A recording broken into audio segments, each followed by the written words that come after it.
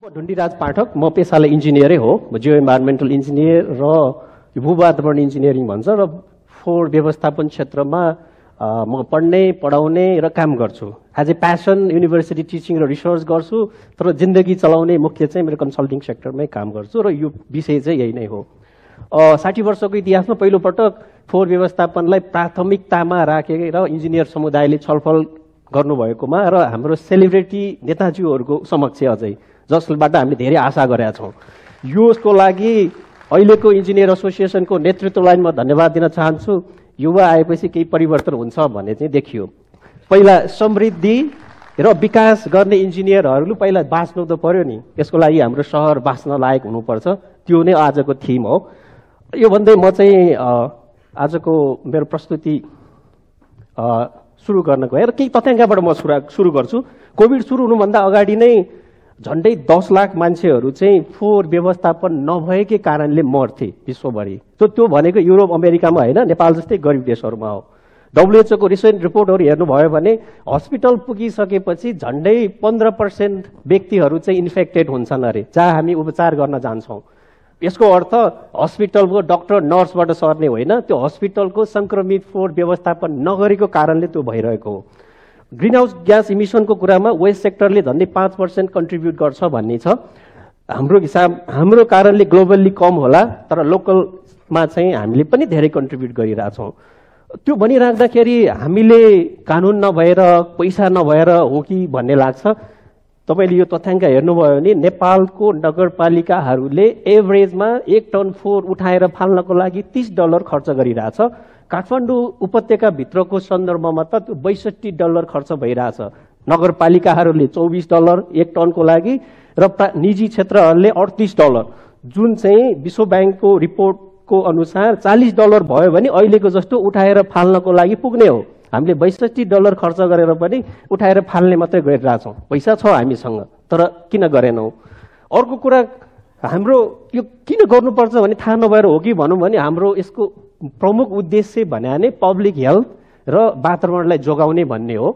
हाम्रो संविधान त एक कदम अगाडि गएर यसको मौलिक हक, हाम्रो जनताको मौलिक हक भनेर परिभाषित गरेको छ यसलाई त झन्। त्यो हुँदा पनि हामीले किन गरेनौँ भन्ने कुरामा चाहिँ के भइरहेछ भने 3 तहको सरकार आइसकेपछि यो सबै काम चाहिँ स्थानीय सरकारले गर, कानुन तिमी बनाऊ, स्ट्यान्डर्ड तिमी बनाऊ, फिजिबिलिटी स्टडी तिमी गर, टेक्नोलोजी तिमी लिएर आऊ, कन्स्ट्रक्सन तिमी गर र अपरेसन पनि तिमी गर भनेर छोडिदेऊ। तर अहिलेको अवस्थामा हामीसँग पहिला प्राविधिक सहयोग केन्द्र भन्ने थियो, त्यो सङ्घीय युनिट थियो, त्यसले चाहिँ नगरपालिकाहरूलाई प्राविधिक सहयोग गर्थ्यो। हामीले त्यो संस्था फ्याँक्यौँ। अब थाहा छैन, त्यो 2068 को कानुन अनुसार स्थापित भएको संस्था हो। त्यो कानुन अनुसार स्थापित भएको संस्था थाहा छैन कसरी डिजल्भ भयो। अब मान्यज्यूहरूले कति छलफल गर्नुभयो त्यसको बारेमा मलाई जानकार भएन। तर दुर्भाग्यको साथ भन्नुपर्छ, हामीले कुनै व्यक्तिलाई जागिर खुवाउन संस्था खडा गर्छौँ र कुनै व्यक्तिको जागिर खाइदिनलाई फेरि संस्था फाल्छौँ। फोहोर मैला व्यवस्थापन केन्द्र त्यही हिसाबले गयो र अहिले त्यो संस्था चाहिन्छ भनेर मान्यज्यूहरूले पनि छलफल गरेको मैले पटक पटक सुनेको छु र सङ्घीय सरकारको विभिन्न मन्त्रालयले त्यो काम सुरुवात गर्नुभएको छ। भनेपछि हामी सही बाटोमा छौँ भन्ने चाहिँ देखिन्छ। र अर्को कुरा चाहिँ यो भनिराख्दाखेरि कानुन छ, संस्था मात्रै भएर त हुने रहेनछ, त्यसको लागि प्रविधि चाहिने रहेछ। प्रविधि मात्रै भएर नि हुँदो रहेछ, कुन प्रणाली चाहिँ हामीले चाहिँ अनुसार व्यवस्थापन के भयो गर्ने भन्ने कुरा हामीले थाहा पाउनु पर्ने रहेछ। त्यसको लागि चाहिँ सबभन्दा पहिला फोहोर कति उत्पादन हुन्छ, कस्तो कस्तो फोहोर हुन्छ भन्ने थाहा पायौँ भने बल्ल हामीले त्यो गर्न सक्छौँ। नेपालमा 293वटा नगरपालिकाहरूमा 1,92,00,000, जुन अहिले सरले 63% भन्नुभयो, त्योभन्दा बढी मान्छे बस्छौँ जसले फोहोर उत्पादन गर्ने भनेको झन्डै 6,000 टन एक दिनमा हो। त्यसमा काठमाडौँ उपत्यकाको 18वटा नगरपालिकाले मात्रै 25% भन्दा बढी फोहोर उत्पादन गर्छ। त्यो भएर समस्या हामी कहाँ बढी छ। अब यहाँ हेर्नुभयो भने 2वटा डिफ्रेन्ट टाइम फ्रेममा गरिएको स्टडी, एउटा चाहिँ पुराना नगरपालिकाहरू जहाँ ठुलो सहरहरू, कुनै अर्को चाहिँ सानो सहरहरूमा गरेको छ। फोहोरको प्याटर्नै हेर्नुभयो भने फरक छ। अलि अर्बनाइज बढी भएको सहरहरूमा कुहिने फोहोरको मात्रा कम छ, पुराना नयाँ सहरहरूमा कुहिने फोहोरको मात्रा बढी छ अथवा प्लास्टिकको मात्रा नि तलमाथि छ। र यो हिसाबमा हामीले कुन किसिमको प्रणाली डिसेन्ट्रलाइज सिस्टम हो कि कम्युनिटीलाई मोबिलाइज गरेर अथवा सेन्ट्रलाइज सिस्टम हो व्यवसायीकरण गर्ने भन्ने कुरा यसले डिटरमाइन गर्छ। प्रविधि कुन ल्याउने भन्ने कुरामा फोहोरको प्रकृति हेरेर हामीले डिफाइन गर्नुपर्छ। कुहिने फोहोरको लागि बालेर मैले चाहिँ खरानी बनाउँछु भन्न थाल्नुभयो भने तपाईँ फेरि भ्रमित हुनुभयो। जापानले त्यही गरेछ हामी पनि गरौँ भन्न थाल्नुभयो भने जापानमा यही यो फोहोरको तपाईँले परिमाण हेर्नुभयो भने कुहिने फोहोर 30% पनि छैन र त्यो पनि धेरै ड्राई नेचरको हुन्छ। हामी कहाँ जहाँ 65% कुहिने फोहोर छ, मोइस्चर कन्टेन्ट 80% छ, त्यसलाई बालेर हामीले चाहिँ व्यवस्थापन गऱ्यौँ भन्नु भनेको फेरि अर्को मूर्खता हुन्छ। त्यो भएर यो जरुरी छ। र अर्को पाटो मैले किन भनिरहेँ भने त्यो दुईवटा अध्ययन चाहिँ 2012 मा एसियाली विकास बैंकको सहयोगमा भएको थियो। एउटा त्यो बेलाको तत्कालीन फोहोर मैला प्राविधिक सहयोग केन्द्र भन्ने थियो, उसले गरेको दुवै अध्ययन चाहिँ म आफै संलग्न भएँ फर्चुनेटली। 8 वर्ष पछाडि पनि हामीले त्यही तथ्याङ्कलाई प्रयोग गरिरहेछौँ, त्यही डेटाको आधारमा हामीले रिपोर्टहरू सिस्टम डिजाइनहरू गरिरहेछौँ। अब त्यसले काम गर्छ कि गर्दैन भने जस्ट मैले यो डेटा देखाउन खोजेँ। विराटनगरमा 2012 मा कुहिने फोहोरको मात्रा 71% थियो, 2020 मा आइपुग्दाखेरि 57% मात्रै रहेछ। प्लास्टिक त्यो बेलामा 12% मात्रै थियो, 2020 मा आइपुग्दा 8 वर्षमा 17% भएछ। यो दुवै अध्ययन मैले नै गरेको हो, त्योमा कन्फिडेन्टली भन्छु। त्यो दुईटै अध्ययनको आधारमा हामीले डेटा अपडेट गरेनौँ भने, रिसर्च गरेनौँ भने हामीले बनाउने जतिसुकै राम्रो योजना पनि इम्प्लिमेन्टेसन गर्न सक्दैनौँ, हैन? कि when your input is garbage output is garbage भन्ने सिद्धान्त छ, हैन? त्यो भएर हामीले इनपुट प्लानिङ सिस्टममा पनि जतिसुकै राम्रो प्लान बनाए पनि डेटा म्यानिपुलेटेड युज गर्यो भने अल्टिमेटली इम्प्लिमेन्टेसन हुँदैन भन्ने यो तथ्याङ्कले देखाउँछ। अनि अर्को कुरा, सेनिटरी प्याड र डाइपर भन्ने चाहिँ 2012 मा हाम्रो फोहोर मैलामा आउँदैन थियो। अहिले त 5 वर्ष मुनि लाइन डाइपर, 60 वर्ष कटेपछि डाइपर लगाइदिन्छौँ। 5 देखि 7% फोहोर चाहिँ अहिले सेनिटरी प्याड र डाइपर आउँछ। त्यो डिस्पोजेबल हो, त्यसलाई अहिले काठमाडौँले भने जस्तै कुहिने र नकुहिने भनेर दुई थरीका मात्रै छुट्याएर काम त्यसले गरेन। किनभने त्यसलाई न रिसाइकल गर्न मिल्छ, न कुहिने भनेर मल बनाउन मिल्छ। त्यसलाई छुट्टै हिसाबले तपाईँले छुट्याउनु पर्छ भनेपछि कर त घटाइयो के अरे, तर सेवा शुल्क बढ्ने भयो फेरि डाइपर र सेनिटरी प्याड बढेर भनेपछि एउटाको इफेक्ट अर्कोतिर पर्ने यहाँ देखियो। अब त्यसलाई म्यानुफ्याक्चरलाई कसरी रेस्पोन्सिबल गर्ने कुरा। अब अहिलेको प्र्याक्टिसको बारेमा म धेरै गइरहेको छैन, हामी सबैले देखेको हो। हस्पिटलको फोहोर त्यसरी फालिन्छ, नदीको सहर सुरु हुने भन्ने बित्तिकै तपाईँले भिरमा फोहोर फालेको देख्ने बित्तिकै अब सहर सुरु भयो भनेर तपाईँले अनुमान गर्न सक्नुहुन्छ। फेरि फोहोर फालेको देख्नुभयो भने सहर सकियो भनेर तपाईँले अनुमान गर्न सक्नुहुन्छ। हाम्रो प्र्याक्टिस त्यही हो। काठमाडौँमा पनि पहिला हामीले त्यति राम्रो त्यो सिस्टोलमा त्यो 2005 मा सेनिटरी ल्यान्डफिलै बनाएको हो। अहिले चाहिँ संसारको एउटा भल्नरेबल डम्प साइट मध्येमा परिणत भएको छ। 80 मिटरदेखि 100 मिटर हाइटको त्यो डम्प साइट छ सिस्टोल, जुन हामीले निर्वाचनको ताका र निर्वाचनपछि त्यसको परिणाम दुर्गति हामीले भोग्यौँ त्यसको असरले। अर्को कुरा चाहिँ इन्ट्रेस्टिङ चिज चाहिँ काठमाडौँ उपत्यकामा हामीले कलेक्सन रेसियो हाई भनिरहेछौँ, अझै पनि 15% फोहोर चाहिँ काठमाडौँमा उठ्दैन। त्यो भनेको झन्डै 200 टन हो। काठमाडौँ उपत्यकाले झन्डै 1200 देखि 1500 टनको हाराहारीको फोहोर उत्पादन गर्छ। भक्तपुर बाहेक अरू सबै नगरपालिकाको फोहोर सिस्टोल जाने हो। त्यो मध्ये 200 टन चाहिँ अल्टिमेटली कि त बाल्छौँ कि त बागमतीमा पुग्छ। त्यो भएर हामीले हरेक 500 हप्ता 700 कति हप्ता पुर्याउँदा पनि बागमतीबाट फोहोर टिपिराख्ने कारण यो हो। अनि अर्को कुरा चाहिँ अरू नगरपालिकामा त 50% नै छैन कलेक्सन रेसियो। अब हामीले भर्खरै सुन्यौँ फोहोर छुट्याउनु पर्छ, छुट्याएन भने पेनाल्टी हुन्छ भनेर महानगरपालिकाले सुरु गरेको छ। तपाईँले तथ्याङ्क हेर्नुभयो भने 2020 को 1 वर्षभरिको डेटामा निजी क्षेत्रले काठमाडौँ उपत्यकाभित्रको 18 भक्तपुर बाहेक अरू नगरपालिकाको 850 टन सिस्डोल जाने फोहोर मध्ये 79% निजी क्षेत्रले लाने रहेछ। त्यसमा काठमाडौँले जम्मा 14% र ललितपुरले 7% फोहोर लान्छ। र काठमाडौँले लाने फोहोर भनेको चाहिँ बाटोमा आइसकेपछिको फोहोर हो। त्यसकारण अब हामीले निजी क्षेत्रलाई कानुनी दायरामा र उहाँहरूसँग समन्वय नगरिकन महानगरपालिकाले फोहोर छुट्याउ भन्दैको आधारमा समाधान हुने त देखिएन। 79% त निजी क्षेत्रले गरिरहेछ भन्ने कुरा देखियो। अनि अर्को कुरा, निजी क्षेत्रले उठाइरहेको ठाउँमा चाहिँ मात्रै फोहोर चाहिँ स्रोतबाट उठाउने हो, तर महानगरपालिकाले उठाउने फोहोर त सडकबाट हो। पहिलो कुरा चाहिँ छुट्याउ भन्नुभन्दा अगाडि सडकमा फोहोर नफाला भनेर हामीले महिनौ क्याम्पेन गर्नुपर्ने छ, अनि मात्र तिमीले छुट्याउ भन्ने त्यो दोस्रो काम हो। त्यो भएर हामीले यो चिज ग्राउन्ड रियालिटी हेर्नुपर्ने देखियो। अब त्यसपछि अब हामीले कामै नगरे हो त भन्ने पनि होइन। 1980 देखि हामी कहाँ ठुला ठुला परियोजनाहरू आए, तर ती परियोजनाहरू चाहिँ जर्मनीमा यस्तो गरेका थियौँ, जापानमा यस्तो भेहिकल थियो, त्यसलाई जस्ताको तस्तै हामीले कपी पेस्ट गर्यौँ। अनि पाइलटिङ एन्ड अगेन पाइलटिङ भन्यो र त्यो लेसन लर्न भन्ने भएन। त्यो पाइलटिङ रेप्लिकेट गर्ने कि नगर्ने पनि थाहा पाएनौँ। त्यसलाई स्केल अप गर्न सकिन्छ कि सकिँदैन भन्ने पनि त्यसको इकोनोमिक भाइबिलिटी र टेक्निकल फिजिबिलिटीको कुरा गर्छु। अझ फोहोर व्यवस्थापनमा त टेक्निकल फिजिबिलिटी मात्रै पनि नपुग्ने रहेछ, त्यस कारण सोसियल फिजिबिलिटी भन्ने चिज नै गर्नुपर्छ, किनभने यो अरूभन्दा फरक पूर्वाधार हो।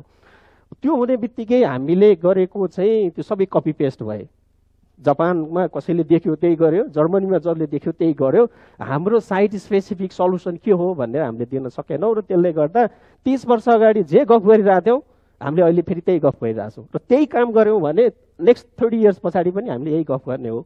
यो भनिराख्दा केही राम्रा कामहरू पनि भइरहेछ। अहिले मैले भने प्राविधिक त्यो निजी क्षेत्रले फोहोर त उठाएको छ, नगरपालिकासँग समय नै छैन होला, पैसा लिएको छ होला, तर फोहोर व्यवस्थापनमा पैसा लिने भन्ने चाहिँ महत्त्वपूर्ण कुरा हो एउटा। किनभने कुनै पनि फोहोर व्यवस्थापन चाहिँ परियोजनाहरू शुल्कले नै हो, सेवा शुल्क र रेभिन्यू जेनेरेट गरेर नै चल्ने हो। एउटा त्यो इस्टाब्लिस गरेको छ, अर्को बाटोमा फाल्न दिइरहेको छैन उनीहरूले। कम्तीमा त्यो दुईटा चाहिँ फन्डामेन्टल प्रिन्सिपल हो फोहोर व्यवस्थापनको, बाटोमा नफाल र सेवा शुल्क तिर भन्ने, जुन कुरो महानगरपालिकाले गर्न सके अवस्था छैन। त्यो नगरेसम्म हाम्रो सहर सफा रहने भन्ने त पक्कै रहेन। र अर्को कुरा, अब अलिकति हामीले सरकारलाई मात्रै गाली गर्छौँ, मान्यज्यूहरूलाई मात्रै गाली गर्छौँ, तर हामी कस्तो छौँ भन्ने यो चित्रबाट देखाउँछ। खाली ठाउँमा फोहोर बिहान एकजनाले सुरु गर्छ, ऊ अफिसबाट आइपुग्दाखेरि त्यो ठाउँ डम्प साइट हुन्छ, उसैले सुरु गरेको हो। त्यो बेलामा खाली चौर थियो, फाल्ने ठाउँ रहेछ, सबैले फाले। बेलुका आउँदा उसले अब यो त सिटी खत्तम छ, सरकार खत्तम छ, मेयर चाहिँ काम लागेन भनेर उसैले गाली गर्छ। किनभने सुरुवात मैले गरेको हो भनेर उसले सोच्दैन। हामी सबै त्यस्तै छौँ, हामीले फाल्न सुरु गर्छौँ, हामीले गाली गर्छौँ। त्यसकारण पर्सेप्सन हामी फ्याँक्नुपर्छ, व्यवस्थापन गर्नुपर्छ भन्ने पर्सिभ त हामीले गर्छौँ। जबसम्म पर्सेप्सनलाई बिहेभियरमा हामीले ट्रान्सलेट गर्न सक्दैनौँ तबसम्म फोहोर व्यवस्थापनमा जतिसुकै युवा मेयर आए पनि, जतिसुकै राम्रो प्रविधि ल्याए पनि त्यो समाधान चाहिँ हामीले चाहिँ नखोजौँ। हामी आफै स्मार्ट छैनौँ भने, हामी आफै चाहिँ त्यो इन्फ्रास्ट्रक्चर डिमान्ड गर्ने लेभलको छैनौँ भनेपछि अरूलाई गाली गर्न चाहिँ हामीले चाहिँ मिलेन कम्तीमा। र अर्को चिज, हामी कहाँ दुईटा स्कुल अफ थट छ फोहोर व्यवस्थापनमा। एउटाले भन्छ यो पैसै पैसा हो, 1 बोरा फोहोर ल्याऊ 1 बोरा डलर आउँछ भनिदिन्छ। अनि हाम्रो मान्यज्यूहरूलाई नि भ्रम पर्छ, मन्त्रीज्यूहरूलाई भ्रम पर्छ, मेयरलाई नि भ्रम पर्छ, यो त पैसा कोही काम गर्छु भनेर जाने बित्तिकै यसमा त पैसा छ कि, यसको इन्ट्रेस्ट छ, आफ्नै मान्छेलाई पार्न पाए पो होला कि भन्ने टाइपको हामी त्यो सेटमा त्यो किसिमको हाम्रो रियलाइजेसन हुने रहेछ। एकदम मानवीय गुण हो, त्यसलाई हामीले गलत पनि भन्नु भएन। अनि अर्को पक्ष चाहिँ हामी यही हलमा बस्ने पनि 80% 90% अहिलेसम्म हामी 30 40 50 कति वर्ष भयो हामीले फोहोर भन्ने चिज फाल्ने हो भनेरै त्यो हाम्रो ह्याबिट भएको छ, फाल्ने चिज हो यो, तर मेरो अगाडि चाहिँ हुनु हुँदैन भन्ने छ। त्यो निम्बी सिन्ड्रोम भन्छ त्यो। बाटो मेरो घर अगाडि हुनुपर्छ, खानेपानीको धारा मेरो घर अगाडि हुनुपर्छ, तर कम्पोस्ट प्लान्ट चाहिँ मेरो घर अगाडि हुनुहुन्न भन्ने छ। जुन दिनसम्म हामीले त्यो निम्बीबाट एमबी भन्ने syndrome, not in my ब्याकयार्ड but yes in my ब्याकयार्ड भनेर फोहोर व्यवस्थापनको पूर्वाधारहरू बनाउँदैनौँ, त्यो अनुसारको व्यवस्थापन गर्दैनौँ, त्यो बेलासम्म फोहोर व्यवस्थापन दिगो हुन्छ भनेर हामीले नसोचौँ र हाम्रो सहर बस्न लायक हुन्छ भनेर पनि नसोचौँ। त्यसमा लागि हामीबाटै सुरुवात गऱ्यौँ। अर्को कुरा चाहिँ हामीले गर्दै नगरेको अर्बन इन्फ्रास्ट्रक्चरै भनेको छैनौँ। मान्यज्यू हाम्रो प्रधानमन्त्री सफल अर्थमन्त्रीज्यू हुनुभयो, त्यही बेलामा पनि हाम्रो राष्ट्रिय योजनाको डकुमेन्टमा हेऱ्यौँ भने यसलाई सहरी पूर्वाधार भनेर हामीले कहीँ पनि डिफाइन गरेका छैनौँ। खानेपानी सडक चाहिँ सहरी पूर्वाधार हुने, अनि यो चाहिँ डे टु डे अपरेसन मात्रै गर्ने चिज कसरी भयो? पूर्वाधारै नभएसम्म तपाईँले कसरी डे टु डे अपरेसन गर्ने? फोहोरबाट मल बन्छ चाहिँ भन्ने, अनि मल कारखाना नबनाइकन कसरी मल बन्छ भनेपछि हामीले यसलाई पूर्वाधार भनेर न त नेसनल डकुमेन्टमा डिफाइन गऱ्यौँ, न हाम्रो नेसनल योजना आएको डकुमेन्टमा भयो, न त हाम्रो नगरपालिकाले त्यसरी सोचे। त्यो हुने बित्तिकै हामीले क्राइसिस म्यानेज मात्रै गऱ्यौँ अहिलेसम्म। अब फेरि पनि इन्फ्रास्ट्रक्चर भनेनौँ भने नेक्स्ट 30 इयर्स पनि यस्तै गफ हुन्छ। अनि अर्को कुरा चाहिँ अब हाम्रो चाहिँ कति बाँकी छ? कति बाँकी छ? ए कति मिनट्स भएको छ? 2 minutes more. ओके, ओ सरी। अनि अर्को चिज चाहिँ यो टेक्नोलोजीलाई दोष दिन्छौँ। त्यो कुइने फोहोरको लागि बनाएको हो, त्यो हावा छिरेर पास हुन्छ भनेर। हामीले बनाउन चाहिँ यस्तो बनायो हेर्नुहोस् त, हावै नछिर्ने, अनि त्यो पुवाल के को लागि बनायो भन्ने थाहा पाएनौँ, अनि अल्टिमेटली टेक्नोलोजीलाई दोष दियौँ। त्यहाँ राखेपछि त फोहोर कुहियो, गनायो, अनि कम्पोस्टै बनेन भनेर। यो बङ्गलादेशमा मात्रै चल्ने टेक्नोलोजी हामीलाई चाहिँ नचल्ने रहेछ भनेर टेक्नोलोजीलाई दोष दियौँ। अब हामीले डिजाइन चाहिँ सही गरौँ, कन्स्ट्रक्सन राम्रो गऱ्यौँ, टेक्नोलोजीलाई दोष नदिउँ। हरेक टेक्नोलोजी राम्रा छन्, कुन बेलामा हामीले कसरी प्रयोग गर्ने भन्ने मात्रै भयो। र अर्को कुरा कति नगरपालिकाले राम्रा काम नै गरेका छन्। तपाईँले वालिङ हेर्नुहोस्, धनकुटा हेर्नुहोस्, उहाँहरूले सही बाटोमै काम गरिरहनु भएको छ। वालिङमा चाहिँ एउटा समस्या, उहाँले सबै चिजहरू चाहिँ जम्मा पारिदिनु भएको छ, सबै पूर्वाधार छ, सम्पत्ति जम्मा पारेर त्यसको व्यवस्थापन गर्ने गुण हामीसँग क्षमता भएन भने कहिलेकाहीँ आफैलाई दुःख हुने रहेछ। त्यो होला कि भन्ने डर छ, किनभने उहाँसँग सबै चिज छ, त्यति सानो ठाउँमा त्यसलाई कसरी व्यवस्थापन गर्ने भन्ने कुरा छ। धनकुटा त हामीले एक्जाम्पल भनिरहेको छ, उहाँले राम्रो काम गरिरहनु भएको छ, त्यही मोडलमा हामीले अरूमा पनि जान सकिन्छ। अब स्केल अपै नगरे पनि होइन, अब ठुलो ठुलो बायोस जुन हाम्रो एबिसीको सपोर्टमा वेस्ट टु एनर्जी प्लान्ट भनेर कुइने 4बाट ग्यास निकालेर हामीले मल र ग्यास पनि निकालिरहेछौँ। पोखरा महानगरपालिकाले कसरी फोहोर व्यवस्थापन गरौँ भनेर टेन्सन भइरहेछ। उतातिरको प्राइभेट सेक्टरले चलाएको वेस्ट टु एनर्जीमा चाहिँ मेरो प्लान्ट अन्डर क्यापासिटीमा चल्यो, मलाई फोहोर चाहियो भनिरहेछ। त्यही चिजमा हामीले किन समन्वय गर्न सकिरहेको छैनौँ? यसमा हाम्रो केही पोलिसीले चाहिँ सहयोग गर्छ कि यसमा मान्यज्यूहरूलाई मैले अनुरोध पनि गरेँ। अर्को कुरा, अब फोहोर रिकभरी नभएकै होइन, काठमाडौँकै हेर्नुभयो भने दिनमा 350 टन जुन ड्राई रिसाइकेबल इन्फर्मल सेक्टरबाट, जुन हाम्रो सरकारले गरेर भएको होइन, जुन घर घरमा आउने साइकलवाला, जुन हामीले कबाडीवाला भनेर आउँछौँ, उहाँहरूले दिनमा झन्डै 350 ton dry recyclable material collect गरेर उहाँहरूको जिन्दगी नै चलाउनु भएको छ। झन्डै त्यसको मेटेरियल भ्यालु चाहिँ 4 अरबभन्दा बढी छ। त्यो त नगरपालिकाले सरकारले सहयोग गर्यो भने 10 अरब होला नि त, होइन? र हाम्रो समाधान पनि होला नि, यो चिज छ। र अर्को चिज, यस्तो स्केलिङ अप गर्ने, यो सबै प्राइभेट सेक्टर अझ इन्फर्मल सेक्टर भन्ने गरिरहेछ, उहाँले भ्यालुएट गरिरहेछ, रिसाइकल गरिरहेछ, नयाँ प्रडक्ट बनाइरहेछ।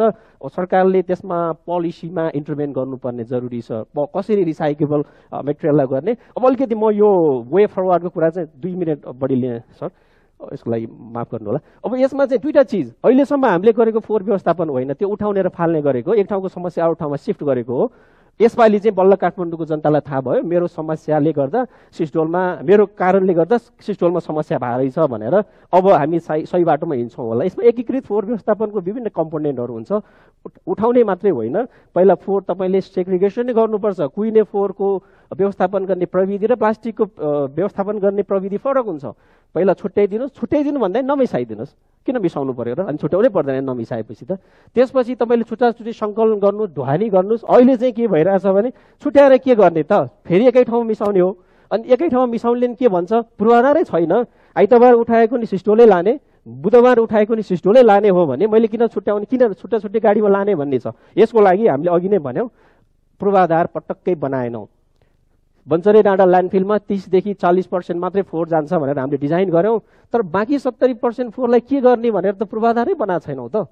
अनि कसरी बन्चरे डाँडामा 30% देखि 40% मात्रै फोहोर जान्छ? त्यसको लागि हामीले पूर्वाधार बनाऊ पहिलो काम, त्यो रिकभरीको लागि। अनि अर्को कुरा, अब यो प्लास्टिक फ्री भन्ने छ, त्यो त सम्भव कुरा होइन, तर लो ग्रेडको प्लास्टिक र सिंगल युज प्लास्टिक जुन हेजार्डस वेस्टहरूको लागि चाहिँ पोल्युटर्स पे मात्रै होइन, एक्सटेन्डेड प्रोड्युसर रेस्पोन्सिबिलिटी भन्ने हुन्छ, म्यानुफ्याक्चरलाई रेस्पोन्सिबल गर्ने हो। इन्डियामा त्यो रुल आइसकेको छ, इन्डियाबाट नै राम्रो कुरा त सिकाउँ न हामीले। उहाँहरूले चाहिँ चाउचाउ बेचेर कोही अरबपति हुन्छ भने त्यो चाउचाउको खोल व्यवस्थापन गर्न, गरिबको पैसाले उठाएको सेवा शुल्कले व्यवस्थापन गर्नु त न्यायोचित भएन नि। त्यसको लागि चाहिँ उहाँलाई चाहिँ हामीले रेस्पोन्सिबल बनाउनु पर्यो। रक्सी चाहिँ एउटा खाली बोतललाई 26 देखि 30 रुपियाँमा बेच्छ, अनि उसको बोतलको चाहिँ पैसा हामीले त्यति मात्रै तिर्ने, उहाँहरू रेस्पोन्सिबल हुनु पर्दैन। त्यो भएर हामीले यसमा यो एक्सटेन्डेड प्रोड्युसर रेस्पोन्सिबिलिटी चाहिँ धेरै देशहरूमा सबै ठाउँमा छ, गरिब देशमा चाहिँ सरकारभन्दा मार्केट बलियो हुने रहेछ, माफ गर्नु होला। त्यसले गर्दाखेरि यो इपिआर लागू गर्न चाहिँ गाह्रो छ, तर सुरुवात गरौँ। इन्डियाले गर्यो भनेपछि हामीले नगर्ने सम्भावना छैन। अब अर्को पार्टमा म अब टेक्नोलोजीको कुरा, टेक्नोलोजीको समस्या होइन, यो सामाजिक र व्यवस्थापकीय इस्यु हो। टेक्नोलोजीमा हामी जापान जर्मनीमा मात्रै त्यो टेस्ट गरेका प्रविधिहरू पनि यहाँ ल्याएर हामीले पाइलटिङ गरिसकेका छौँ। त्यो भएर हामीलाई टेक्नोलोजी केलाउने भन्ने समस्या होइन, तर त्यो प्रविधि कसरी प्रयोग गर्ने, जसरी प्रब्लमलाई हामीले चाहिँ कमन हो भन्छौँ, सोल्युसन पनि कमन खोजिरहेछौँ। सोल्युसन चाहिँ कमन हुँदैन है, यो साइट स्पेसिफिक हुन्छ, नगरपालिका वाइजै फरक छ, ठुलो र सानोकै फरक छ। त्यो हिसाबमा हामी जानुपर्छ र त्यसको की भनेको चाहिँ सोर्स सेग्रिगेसन गर्नै पर्छ, जुनसुकै प्रविधि लाउनुहोस्। र अर्को चिज, यो बेन्चमार्क, अहिलेको बेसलाइन के हो र हाम्रो टार्गेट के हो भन्ने कुरा हामीले कहिले डिफाइन गर्दैनौँ। मान्यज्यूहरूको नि घोषणापत्रमा त गजब राम्रो लेखेको छ नि, छैन र? 5 वर्ष पछाडि आकाशको तारा टिप्ने कुरा लेख्छौँ, तर आकाशको तारा टिप्नलाई कसरी जाने भनेर हामीले चाहिँ बाटो तय गरे हुँदैन। त्यो 1 वर्ष पछाडि त्यो गरेको भए चाहिँ 1 वर्षमै हामीले यो आकाशको तारा टिप्न त रकेट चाहिने रहेछ, रकेट हामीसँग छैन, अल्टिमेटली हामी सगरमाथाको बेस क्याम्प जाने हो भन्ने निर्णय गर्थ्यौँ नि त। अनि 5 वर्ष पछाडि गएर एकैचोटि हामीले हाम्रो त रकेट नभएकोले त्यहाँ जान नसकिने रहेछ भन्छौँ। यो बिचबिचमा सर्ट टर्म टाइममा इन्डिकेटर्सहरू बनाएर हामीले इभ्यालुएसन कहिल्यै गरेनौँ। त्योहरू यसमा पनि जरुरी छ, अनि मात्र हामी सही बाटोमा जान्छौँ। र अर्को कुरा अब अन्तिममा की एरिया, मैले 6वटा एरिया भनिरहेको छु यसमा। पहिलो कुरा सर्भिस इम्प्रुभमेन्टै गर्नु पर्यो। सर्भिस इम्प्रुभमेन्ट गर्नको लागि पहिला चिज सोर्सबाट र अन्तिम स्थलबाटै सुरु गर्नु पर्यो। सोर्स भनेको सहरको फोहोर सबै उठ्नु पर्यो, 2टा घर पनि छुट्नु भएन। तपाईँको 2टा घरमै छुट्यो भने पनि सहर त फोहोर भयो नि त। पहिलो काम 100% कलेक्सन कभरेज गर्ने हो। दोस्रो काम स्यानिटरी ल्यान्डफिल, अब म त त्यो शब्द प्रयोग गर्दिनँ, इन्जिनियर ल्यान्डफिल भन्छु। त्यो इन्जिनियर ल्यान्डफिलमा चाहिँ तपाईँले लगेको फोहोरलाई सही तरिकाले व्यवस्थापन गर्नु पर्यो।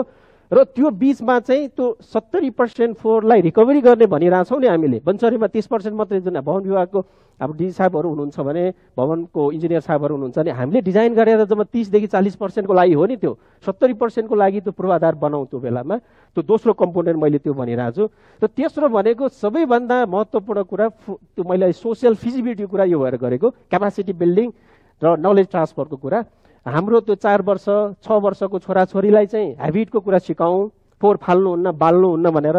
हामी जस्तो इन्जिनियरलाई चाहिँ कसरी राम्रो ल्यान्डफिल डिजाइन गर्ने भनेर सिकाउँ। अब हामीलाई फोहोर फाल्नुहुन्न बाल्नुहुन्न भनेर ह्याबिटै भइसक्यो, सिकाएर के काम? त्यो भएर कसलाई के सिकाउने भन्ने कुरा पनि हामीले इन्टरभेन्सन गरौँ। र अन्तिममा यो पर्फर्मेन्स म्यानेजमेन्ट र मेजरमेन्टको कुरा मैले अघि नै भने, इन्डिकेटर्स डिफाइन गरेर हामीले त्यो गर्नु जरुरी छ। र फाइनल्ली अब मैले चाहिँ यो कन्क्लुजन हरेक स्लाइडमै भनिसकेँ हुनाले कन्क्लुजन नै लेख्दिनँ। नेपालमा चाहिँ पढ्ने भन्दा पढाउने धेरै, सुन्ने भन्दा सुनाउने बढी भयो हुनाले रेकमेन्डेसन नै लेख्दिनँ आजकल। त्यो की टु सक्सेस भनेपछि चाहिँ मान्छेले केही गर्ला कि भनेर। पहिलो कुरा चाहिँ अल्टिमेटली राजनीतिक नेतृत्वमा ठोकिँदो रहेछ। जुनसुकै टेक्नोलोजी ल्याउनुहोस्, जुनसुकै प्रविधि ल्याउनुहोस्, त्यो भएको राजनीतिक नेतृत्वमा इच्छाशक्ति हुनुपर्ने रहेछ। अनि उसले सपना पनि देख्नुपर्ने रहेछ। तर सिंहदरबारको नेतृत्वले पनि एउटै सपना देख्यो।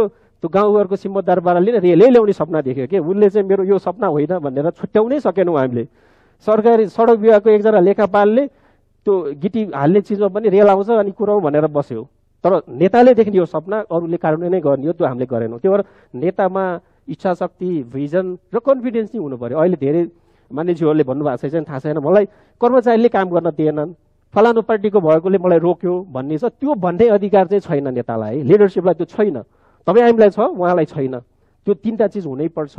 अनि अर्को कुरा यो अर्बन इन्फ्रास्ट्रक्चर भनेर हामीले यसलाई डिफाइन गरौँ। अब मान्यज्यूहरूलाई मैले अनुरोध गरेको छु, अब आउने डकुमेन्टमा यो फोहोर व्यवस्थापन खानेपानी सडक जस्तै एउटा पूर्वाधार हो भनेर डिफाइन गरौँ। अनि अर्को कुरा अहिलेको ओपन डम्पलाई क्लोज गरौँ, कलेक्सन इफिसियन्सी 100% पुर्याउँ। र त्यो सँगसँगै यो कपी पेस्ट नगरौँ टेक्नोलोजी। कसैले छिमेकीले सुकेको सल्लाह बालेर आगो ताप्यो भनेर तपाईँसँग काँचो चिलाउने बालेर आगो ताप्न थाल्नुभयो भने आगो बल्दैन। त्यस्तै हो, हाम्रो फोहोरमा चाहिँ पानी मिसिएको त्यो चिलाउने जस्तो छ। अनि जर्मनमा बाल्यो भनेर हामीले त्यही गर्न थाल्यौँ भने कस्टमाइज गरौँ, 1 महिना सुकाउनुहोस् त्यो ल्याएर अनि बल्छ। त्यो चिज थप्यो भने हुन्छ, प्रविधि नहुने भनेको होइन, त्यो चाहिँ गरौँ। र अर्को कुरा रिजनल फेसिलिटी। अब अहिलेको अवस्थामा प्रदेश सरकार भन्ने छ, प्रदेश सरकारको एउटा औचित्य त्यहाँनिर इस्टाब्लिस हुन्छ जस्तो मलाई लाग्छ। स्थानीय सरकारसँग लिङ्केज इस्टाब्लिस गर्ने सबभन्दा राम्रो फर्मुला पनि यो हो। नगरपालिकाहरूको बिचमा हरेक नगरपालिकाले ल्यान्डफिल बनाउन सक्दैन, त्यो वातावरण हिसाबले त तिर्नै नसक्ने कुरा हो। र जब व्यवसायीकरण गर्ने भन्छौँ हामीले फोहोरलाई, ठुलो स्केलको हुनुपर्छ। त्यो नगरमा बायोग्यास प्लान्ट बनाएर इनर्जी निकाल्छु भनेर कुनै पनि प्राइभेट सेक्टरले इन्भेस्ट गर्दैन, त्यो व्यवसायीकरण हुँदैन। त्यसको लागि चाहिँ रिजनल फेसिलिटीमै जानुपर्छ, धेरै नगरपालिका मिलेरै पूर्वाधार बनाउनुपर्छ। त्यसको लागि प्रदेश सरकारले सहयोग गर्न सक्छ जस्तो लाग्छ मलाई। अनि अर्को कुरा चाहिँ फाइनल्ली यो EPR rule, single use plastic हामीले 40 माइक्रोनभन्दा तलको नगरौँ, यो गरौँ। अल्टरनेटिभ नदिइकन त्यो भन्नु त अपराध हो नि। अल्टरनेटिभ त दिनु पर्यो नि। 40 माइक्रोनको झोलाको सट्टा अरू के त? त्यो भएर हामीले त्यो चिज चाहिँ दियौँ। लो ग्रेडको प्लास्टिक व्यवस्थापन गर्न, युएस जस्तो हजार्डस वेस्ट म्यानेजमेन्ट गर्न EPR को रुलै हामीले लागू गर्नुपर्छ। इन्डियाबाट त्यही कपी पेस्ट गरे पनि केही फरक पर्दैन, अरू चिज गरिरहेछौँ, त्यसमा के समस्या छ? र अर्को चिज चाहिँ एजुकेसन र इन्सेन्टिभ र इन्फोर्समेन्ट अफ ल सँगै हुनु पर्यो। जस्तै उदाहरणको लागि मैले मान्यज्यूहरूलाई सोधेँ, हाम्रो कानुन चाहिँ के हामी सबै अपराधी हो भन्ने हिसाबले बन्छ कि जस्तो लाग्छ? जस्तै अस्ति महानगरले भन्यो तिमीले फोहोर छुट्याएन भने 500 पेनाल्टी हुन्छ भन्यो। त्यही बेलामा फोहोर छुट्यायो भने चाहिँ तिम्रो 1 महिनाको शुल्क चाहिँ तिर्नु पर्दैन, नछुट्याउनले 500 रुपियाँ चाहिँ तिर्नुपर्छ भन्ने अब के जान्थ्यो। त्यसको लागि चाहिँ टाई सुट लगाएर हामी क्याम्पेन गर्नै पर्दैन थियो, समुदायले गर्थ्यो त्यो भनिदिएको भए। कम्तीमा हाम्रो नियमहरू बनाउँदा गल्ती गर्छ र ठिक पार्ने भन्दा पनि इन्सेन्टिभ्स दिने हिसाबको पनि होस् भन्ने छ। मैले यही भनेर अलि बढी बोलेँ, यसको लागि क्षमा प्रार्थी छु। धन्यवाद। Thank you engineer doctor ढुन्डीराज पाठकज्यू। तपाईँको प्रेजेन्टेसन अलिकति टाइम एक्सिड गर्यो, ठिकै छ। एकजना विशिष्ट वक्ता हामीसँग हुनुहुन्न, त्यस कारणले I think we can manage. अब म यतातिर हाम्रो विशिष्ट वक्ताज्यूहरूतर्फ मोडिन्छु। अहिले हामीले भर्खर सुन्यौँ उहाँको प्रस्तुति। यो वेस्ट म्यानेजमेन्ट गर्ने, कसरी गर्ने, किन गर्ने भन्ने जुन उहाँले प्रस्तुति गर्नुभयो, यसको ब्याकग्राउन्डमा, यसको पृष्ठभूमिमा म पहिलो प्रश्न चाहिँ पूर्व प्रधानमन्त्रीज्यूलाई राख्न चाहन्छु। मेरो प्रश्न अलिकति यस प्रकार पनि छ। अब आफ्नो प्रधानमन्त्री कालमा यहाँले काठमाडौँ महानगरपालिका अथवा उपत्यकाभित्र सडकहरू यो चौडा पार्ने काम जुन दृढताका साथ नीतिगत निर्णय गर्नुभयो, कार्यान्वयन गर्नुभयो र एउटा नीतिगत र राजनैतिक साहस पनि देखाउनु भयो। यसलाई काठमाडौँका जनताले सम्झिन्छन्, सम्झेका छन्। र मेरो योसँग सम्बन्धी प्रश्न के छ भने, त्यति बेला नीतिगत रूपमा र कार्यान्वयन गर्ने क्रममा के कस्ता बाधा अवरोध सामना गर्नु पर्यो? किनभने बाधा अवरोध देखिने मात्रै हुँदैनन्, नदेखिने बाधा अवरोध पनि आउँछन्। दबावहरू पनि त्यस्तै हिसाबले विभिन्नतिरबाट आएको हुनसक्छ। र त्यसो भएको हुनाले दिगो शहरी विकास गर्नमा जुन आज हाम्रो प्रस्तुति चलिरहेको छ, त्यसको अल्टिमेट हाम्रो एम चाहिँ के भने शहरी विकासलाई दिगो शहरी विकास बनाउने। त्यसलाई जोड्दै अब यहाँ यो रिजनल प्लानर पनि भएको हिसाबले ट्रान्सपोर्ट, प्राइभेट ट्रान्सपोर्ट र मास ट्रान्सपोर्ट जस्ता पूर्वाधारहरूको भूमिका पनि के हुनसक्छ, त्यो दुईटा जोडेर यहाँले आफ्नो यसो धारणा राखिदिनुहुन्छ कि? उहाँ सरलाई कसरी बोल्नु हुने? माइक छ? ए ओके, मिलाइदिनु भयो।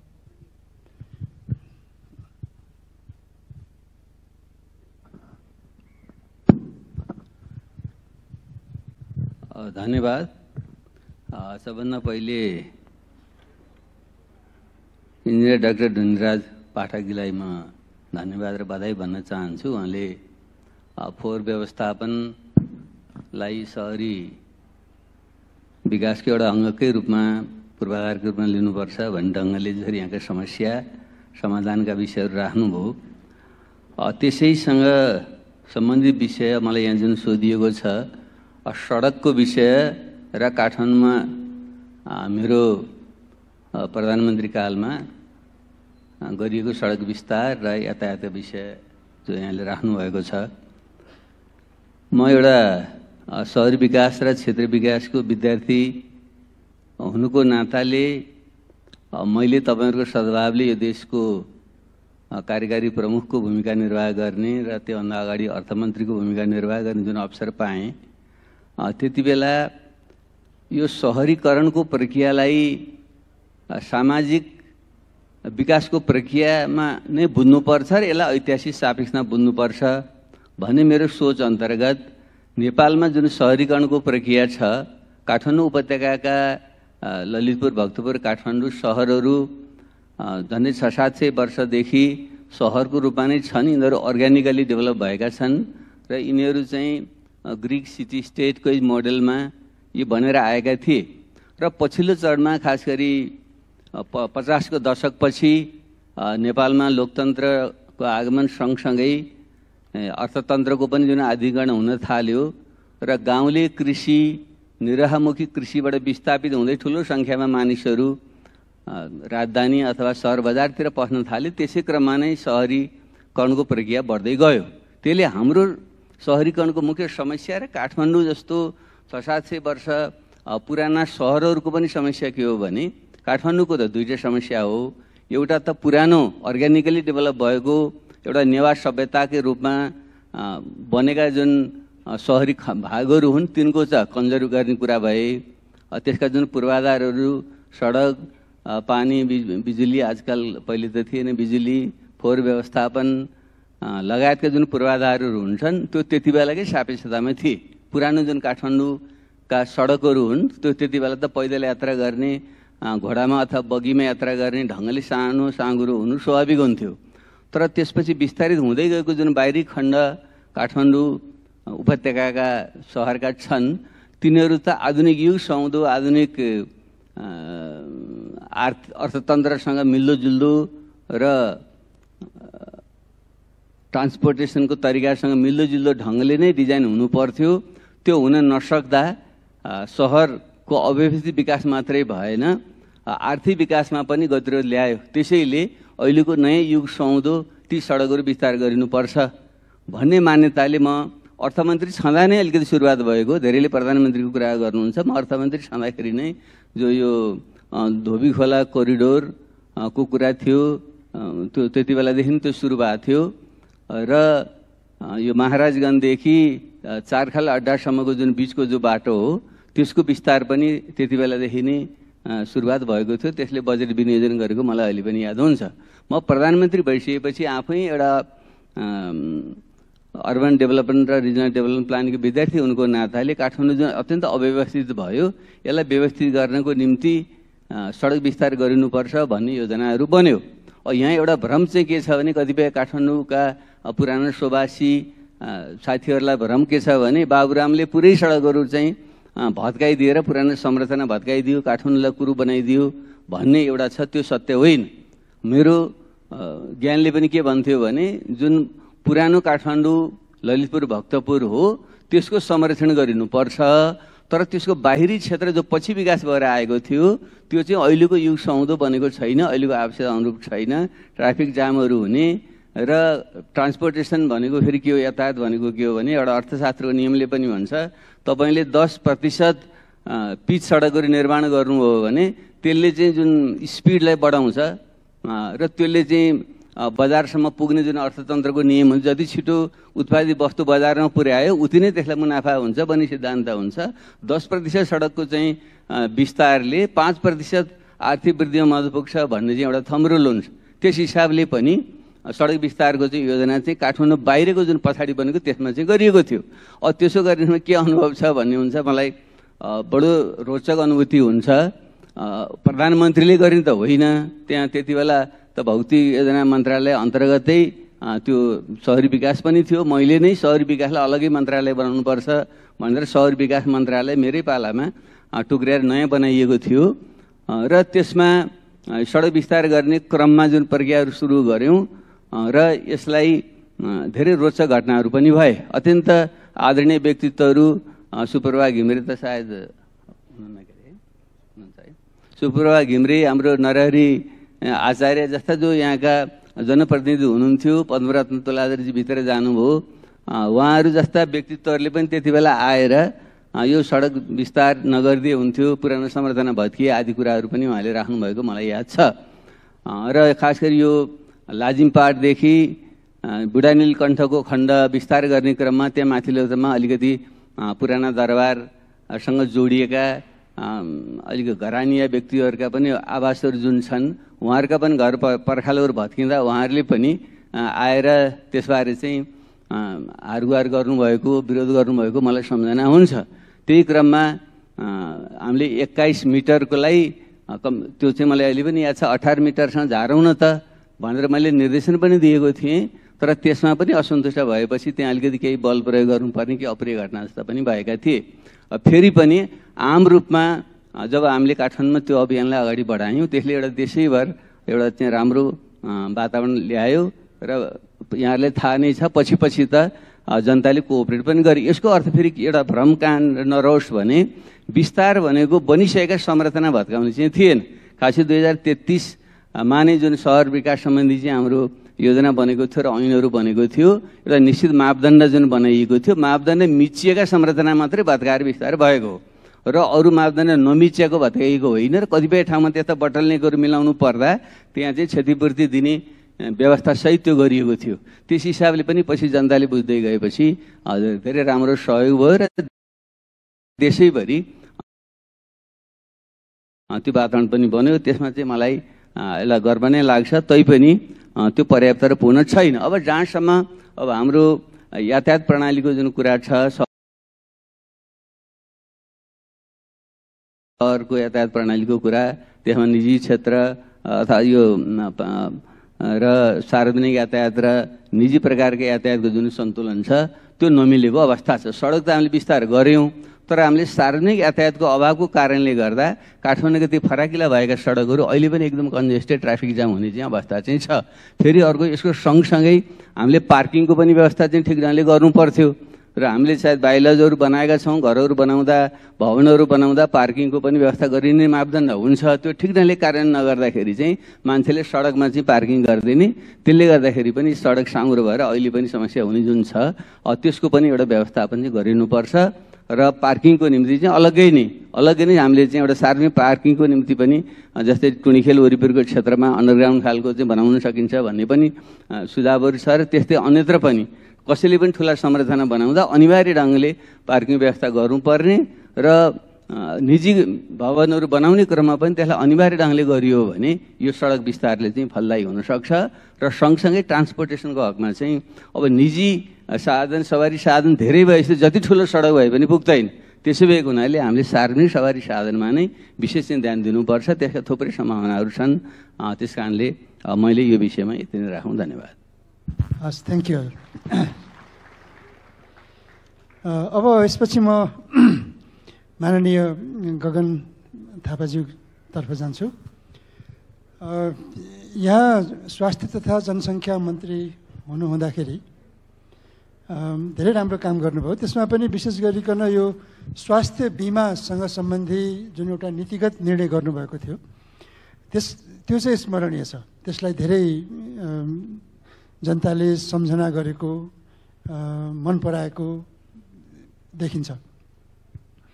र अब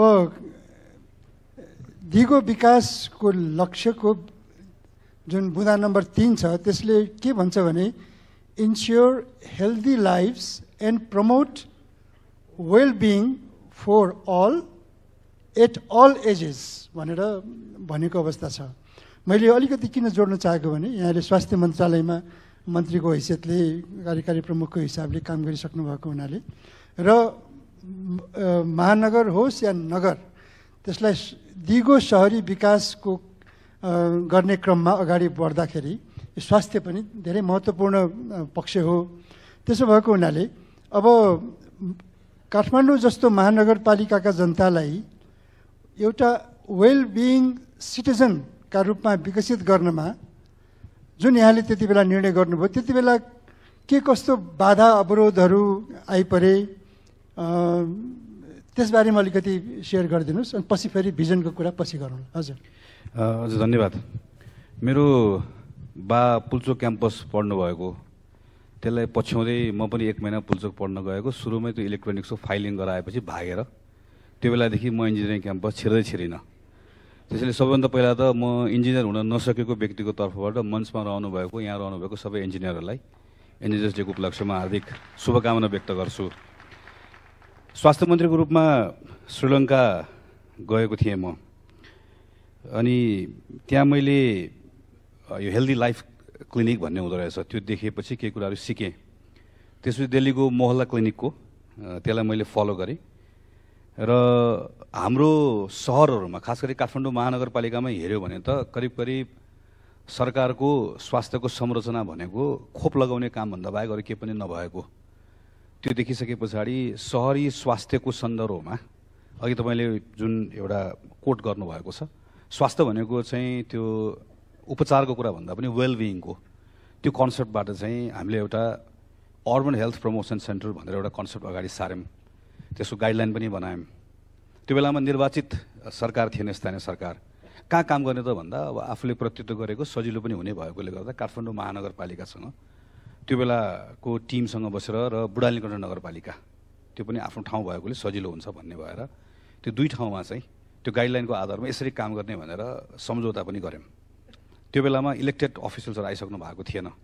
मैले छोडेर जाने बेलामा इलेक्टेड आउनुभयो र मैले छोडेर जानुभन्दा पहिला मैले उहाँसँग बसेर यसो कन्सेप्ट यो हो, यसरी काम गर्ने भनेर र अझ सुरुको लागि सजिलो पनि हुन्छ, अघि नै उहाँले भने इन्सेन्टिभाइज गर्न सजिलो हुन्छ भनेर एउटा नगरपालिकालाई 5 करोड, एउटालाई 1 करोड पैसा र 100 जना ह्युमन रिसोर्स पनि हामीले तयार गरेर पनि दियौँ। तर के हुँदो रहेछ भने काठमाडौँ महानगरपालिकाको लिडरसिपले पनि स्वास्थ्य भन्न साथ अघि त्यो वेलबिङ नभएर स्वास्थ्य भन्छ अस्पताल, तपाईँले अस्पताल बनाउनु पैसा दिनु चाहिँ दिनुहुन्न भन्ने कुरा आयो। बुढालिकण्ठ नगरपालिकामा जाँदै गर्दाखेरि पनि अस्पताल उपचार भन्ने कुराहरू मात्र आयो। मैले 5 वर्ष लगातार प्रयत्न गरिरहेँ, तर मैले त्यसलाई एडमिट गर्नुपर्छ। मैले पोलिटिकल लिडरसिप, त्यहाँको ब्युरोक्रेटिक लिडरसिप कसैलाई पनि बुझाउन सकिनँ, तर मैले प्रयत्न गरि नै रहेँ। कोभिडले एउटा मलाई मौका दियो, एउटा प्राइभेट हस्पिटलसँग पार्टनरसिप गरेर त्यो छोडेको अस्पताल थियो, स्ट्रक्चर मात्र थियो, त्यहाँ हामीले लोकल हाम्रो कम्युनिटीको लागि त्यहाँ सानो संरचना बनाएर काम गरेको। कोभिड सकिएपछि हामीसँग केही रिसोर्सेसहरू भयो, केही साधनहरू भयो, त्यसलाई लिएर मेरो जुन पुरानो एउटा सोच थियो अब यसलाई काम गर्ने जसरी पनि गर्ने भन्ने भएपछि काठमाडौँ महानगरपालिका वडा नम्बर 30 अहिले ज्ञानेश्वरको ओह्रालोमा छ, हामीले urban health promotion centre start गऱ्यौँ। त्यहाँको वडा अध्यक्षलाई कन्भिन्स गऱ्यौँ, उहाँले मान्नुभयो र सुरु गऱ्यौँ। अहिले यो करिब 6 महिना जति भयो, अझै यो प्रारम्भिक चरणमा छ। हामी एमडिजिपी भन्छौँ। नेपालमा एउटा 6753 मध्ये एउटा मात्र वडा हो जसको हेल्थ सिस्टम चाहिँ एमडिजिपीले लिड गर्नुहुन्छ, नभए हाम्रो हेल्थ सिस्टम चाहिँ अनमीले लिड गर्नुहुन्छ। त्यहाँ चाहिँ एमडिजिपीले लिड गर्नुहुन्छ। अहिले 12 जना नर्सेसहरू काम गर्नुहुन्छ, पब्लिक हेल्थ अफिसर हुनुहुन्छ। यसले काम के गर्छ त म भनेर हेर्दाखेरि चाहिँ जस्तो अहिले त्यो वडाभित्र चाहिँ 130 वटा रेस्टुरेन्ट र इटरिजहरू छ। अहिले उहाँले त्यो रेस्टुरेन्टसँग काम गरेर राख्नु भएको छ। रेस्टुरेन्टसँग चाहिँ खाना हाइजेनिक कसरी बनाउने, किचन सफा कसरी गर्ने, पानी सफा कसरी गर्ने भनेर। त्यहाँ 8 वटा स्कुल छ, स्कुलसँग काम गरेर राख्नु भएको छ। हामीहरू काम गरिरहेका छौँ। स्कुलको अहिले तपाईँले भने जस्तो केटीकेटीदेखि नै स्पोर्ट्स, लाइफस्टाइल, बच्चाहरूलाई के सिकाउने त, किनकि हामी त्यसमा काम गरिरहेको छ। त्यसै गरिकन बच्चाहरूको आँखाको स्क्रिनिङ गर्नेदेखि एयरको स्क्रिनिङ गर्ने, किनकि तपाईँले यसो याद कति हाम्रो केटाकेटीहरू चाहिँ क्लासमा पढेन भनेर चाहिँ टिचरले भनिरहेको बेलामा खास त्यो कान नसुन्ने एकदमै धेरै देखिन्छ। त्यो थाहै भएको हुँदैन। त्यो सबै बच्चाहरूको आँखाको र कानको स्क्रिनिङ गर्ने, सबै बच्चाहरूको स्क्रिनिङ गर्ने काम चलिरहेको छ। थुप्रै यङ एडल्ट्सहरूलाई, अझ यङ केटाकेटीहरूलाई पनि ब्लड प्रेसरको बारेमा थाहा नै हुँदैन। एकैचोटि प्रेसरले हानेपछि हामी अस्पताल पुगेका हुन्छौँ। सो हाम्रो कम्युनिटी नर्सहरू चाहिँ हामीहरूको चाहिँ फेसिलिटीमा आउने होइन कि घरमा जाने हो, घरमा जाने, प्रेसर नाप्ने र उनीहरूलाई इन्करेज गर्ने, उनीहरूलाई सिकाउने हो। डायबेटिक थाहा हुँदैन। सो अर्को यो काम गर्छौँ। ओल्ड एज मान्छेहरू जतिजना हुनुहुन्छ जसलाई रेगुलर केयर चाहिन्छ, हाम्रो कम्युनिटीको टिम त्यहाँ पुग्छ, उहाँहरूलाई त्यो केयर दिन्छ। डेटाको कुरा गर्नुभयो, अहिले हामी सबभन्दा मेन डेटा हामीलाई चाहिन्छ भनेर अहिले हामी कहाँ चाहिँ करिब अब वडामा कति घरधुरी छ भने यस्तो होला 5000 देखि 7000 भन्छ। 5000 हो कि 7000 हो थाहै हुँदैन हामीलाई। कति मान्छे बस्छ होला भने अनुमानित 60000 देखि 90000 यस्तो हुन्छ। सो अहिले हामीसँग वडामा घरमा बस्ने, बालमा बस्ने सबैको डेटा अहिले हामी लिइरहेका छौँ। त्यसपछि गएर अनि यसले के गर्छ, लाइफस्टाइलको यो लाइफस्टाइलको बारेमा चाहिँ जस्तो न्युट्रिसनदेखि लिएर किचनको कुरादेखि सबै कुराहरूमा यसले काम गर्छ। एउटा फेसिलिटी छ अहिले जहाँ अहिले चाहिँ ओपिडी चल्छ, कन्सल्टेन्ट डक्टरहरू आउनुहुन्छ, फार्मेसी छ, फिजियोथेरापीको फेसिलिटिजहरू हुन्छ, सबै हुन्छ। मैले किन राखेको भने यो चाहिँ 6753 वडामध्ये नेपालमा 6752 वडाले अहिले यसको कल्पना पनि गर्न सक्दैन। यो त्यो लेभलको फेसिलिटी हो। र हेल्थमा काम गर्ने साथीहरूले के भन्नुहुन्छ भने ग्लोबल्ली अहिले कुनै पनि डेभलपिङ देशमा गएर यस्तो फेसिलिटी कुनै पनि कम्युनिटीमा तपाईँ भेट्नुहुन्न। यो अहिले यो अर्बन हेल्थ प्रमोसन सेन्टर हो यसको नाम। यो वार्ड नम्बर 30 मा छ, ज्ञानेश्वरको ओह्रालोमा। नेपालमा मात्र होइन, भारतमा, श्रीलङ्कामा कुनै पनि देशमा जानुभयो भने यो भेट्नुहुन्न। यो अहिले हामीले गएको 6 महिनादेखि सुरु भयो, यसमा अहिले हामी काम गरिरहेका छौँ। तर यो मैले लिडरसिपलाई बुझाउन सकिनँ। लिडरसिपलाई बुझाउन नसकेपछि के गर्ने भने उहाँले भने जस्तो एक्सक्युज खोजेर भएन, के गर्ने आफै गर्ने भनेर वडाको लिडरसिपलाई कम्तीमा मैले कन्भिन्स गर्न सकेँ। अनि अहिले बाहिरबाट रिसोर्स खोजेर यसमा हामीले आफै मागेर, हामीले जोसँग भेट्छ त्यहीसँग मागेर हालेर अहिले चाहिँ यसलाई चलाएको छौँ। र हामी यसलाई हामी के इस्टाब्लिस गर्न चाहन्छौँ भने खास गरिकन अर्बन हेल्थको कन्सेप्ट, अर्बन मात्र होइन, यो हेल्थ र वेलबिङको फरक यो है भनेर यसमा इस्टाब्लिस गर्न चाहन्छु। म 1 मिनट मात्र लिन्छु। अब बिमाको कुरासँग जोडिन्छ। अब यो बिमाको अहिले बिस्तारै सरकार बिमाबाट पन्छिन खोज्दैछ। बिमाको होल कन्सेप्ट हामीले बनाएको कानुन कस्तो हो भने हामीहरू आएको आधारमा हामी प्रिमियम तिर्छौँ, जसले पनि तिर्छ। त्यो तिर्दै गर्दाखेरि यो प्लास्टिक सर्जरी र डेन्टल केस सर्भिस बाहेक मागिरहेको सबै कभरेज हुन्छ। अर्थात् सरकारले नागरिकबाट वर्षको मानौँ न 100 रुपियाँ उठाउँछ भनेदेखि भने उसको खर्च 1000 रुपियाँ हुन्छ। सो 900 रुपियाँको ग्याप हुन्छ। 900 रुपियाँ कसले हाल्नुपर्छ भने त सरकारले हाल्नुपर्छ। त्यो 900 रुपियाँ सरकारले हाल्नुपर्ने, सरकार भनेको ठ्याक्कै बाआमा जस्तै भयो। केटीकेटी भोलि बिरामी नहोस् भनेर उसले पहिले खोप लगाइदिन्छ। किन खोप लगाउँछ भने भोलि आफै पैसा तिर्नुपर्छ। सरकार पनि ठ्याक्कै बाआमा जस्तो हुन्छ। अब सरकार के हुँदैन भने मार्केटको फाइदा हेर्दैन, किन उसले जति 900 रुपियाँले पुग्छ अहिले भने अहिले पछि 1500 रुपियाँ लाग्छ। त्यही भएर सरकारले के सोध्छ अब भनेदेखि भने सकेसम्म मेरो नागरिक बिरामी नहोस्। नागरिक बिरामी नहुँला त के हुनु पर्यो भनेदेखि भने चाहिँ ब्लड प्रेसर टाइममा चेक गर्ने कुरा उसले सिकाइदियो भने त प्रेसरको बिरामी भएर वीर अस्पताल त कोही आइपुग्दैन नि त। किन वीर अस्पतालमा बिरामी आइपुग्यो 1 लाख खर्च गर्नुपर्छ, प्रेसर नाप्न 5 रुपियाँ भए पुग्छ। सो 5 रुपियाँ र 1 लाखको हामी फरक हेरौँ। सो एकदम इकोनोमिक पोइन्ट अफ भ्यूबाट पनि गभर्मेन्टले के सोध्छ अब भने बिमाको जिम्मा लिएको सरकारले के सोध्छ भने नागरिकको वेलबिङमा मैले काम गर्नुपर्छ। वेलबिङमा मैले काम गरिनँ भनेदेखि भने मैले मेरो खर्चले थेक्न सक्दैन। सो अब द होल आइडिया इज के हो भने सङ्घको सरकारले ठुल्ठुलो अस्पतालहरू चलाउँछ, तर लोकल गभर्मेन्टले के गर्छ भन्दा नागरिकको वेलबिङमा काम गर्छ। सो मेरो अनुभवको आधारमा चाहिँ अहिले पनि मैले अब नयाँ मेयर साहब आउनुभएको छ, आज यहाँ सँगै भएको भए यसको बारेमा थप गफ हुन्थ्यो होला। गफहरू भइरहेको छ, थप गफ गर्छौँ नै।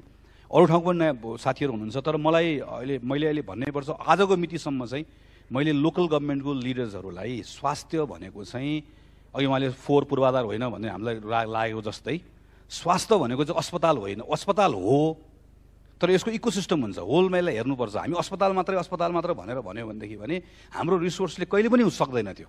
त्यो वेलबिङको एङ्गलबाट हेर्नुपर्छ र त्यसमा सबभन्दा बढी काम वडाले गर्नुपर्छ, नगरपालिकाले गर्नुपर्छ भन्ने कुरा चाहिँ मैले चाहिँ बुझाउन नसकेर थाकेर, अनि थाकेपछि के गर्ने भन्दा कि भाग्नु पऱ्यो फेरि कि एउटा दौडिनु पऱ्यो, होइन त्यसपछि एउटा गरेर देखाउँछु भनेर अहिले आफ्नै वडामा सानो स्केलमा, तर म दावाका साथ भन्छु कि नेपालमा मात्र होइन दक्षिण एसियामा पनि कहीँ गएर यतिको यो अहिलेको हामीले बनाएको सिस्टम भेटिँदैन। यसलाई अब नेक्स्ट 1 वर्ष 1.5 वर्ष चलाएर यसलाई देखाएर हो यस्तो चल्दो रहेछ भन्ने भएपछि म के एक्सपेक्ट गर्छु भने अरू नगरपालिकाहरूले पनि अरू तहको सरकारले पनि यसलाई हेरेर गर्न सकिन्छ भन्ने ठाउँमा पुग्नुहुन्छ भन्ने कुराको मेरो चाहिँ विश्वास र अपेक्षा त्यो छ। Thank you. वडा नम्बर 30 अनि 30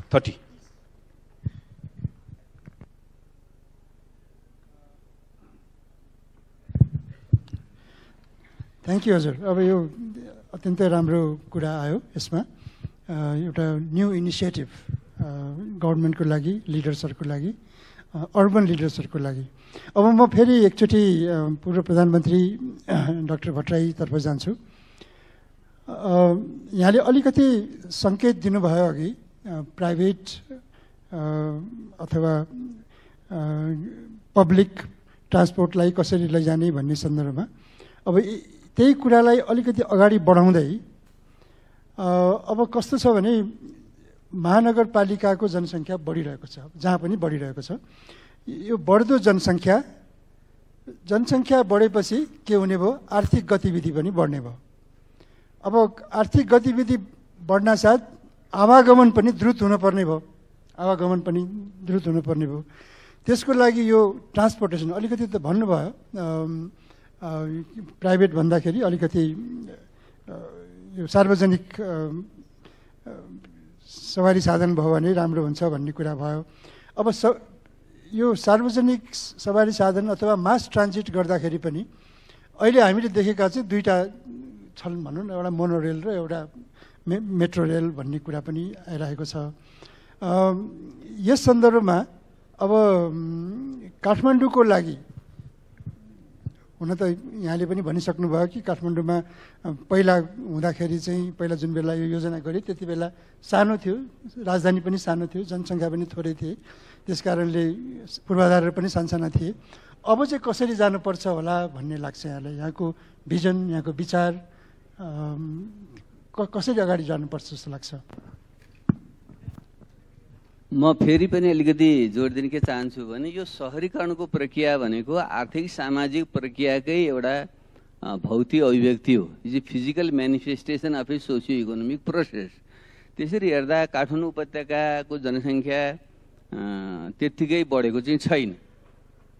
हाम्रो सहरीकरण सही अर्थको सहरीकरण, सहरी पूर्वाधारहरू, उद्योग धन्दा, गैर कृषिजन्य रोजगारी प्राप्त भएर आकर्षित भएर मान्छे आउनुभन्दा पनि हाम्रो गाउँको जुन कृषि प्रधान अर्थतन्त्र छ त्यो भत्किएर त्यहाँको पुस फ्याक्टर त्यहाँबाट धकलिएर एउटा अर्बन रेफ्युजीको रूपमा चाहिँ मान्छेहरू चाहिँ बढी काठमाडौँ उपत्यकाभित्र चाहिँ छिरेका हुन्।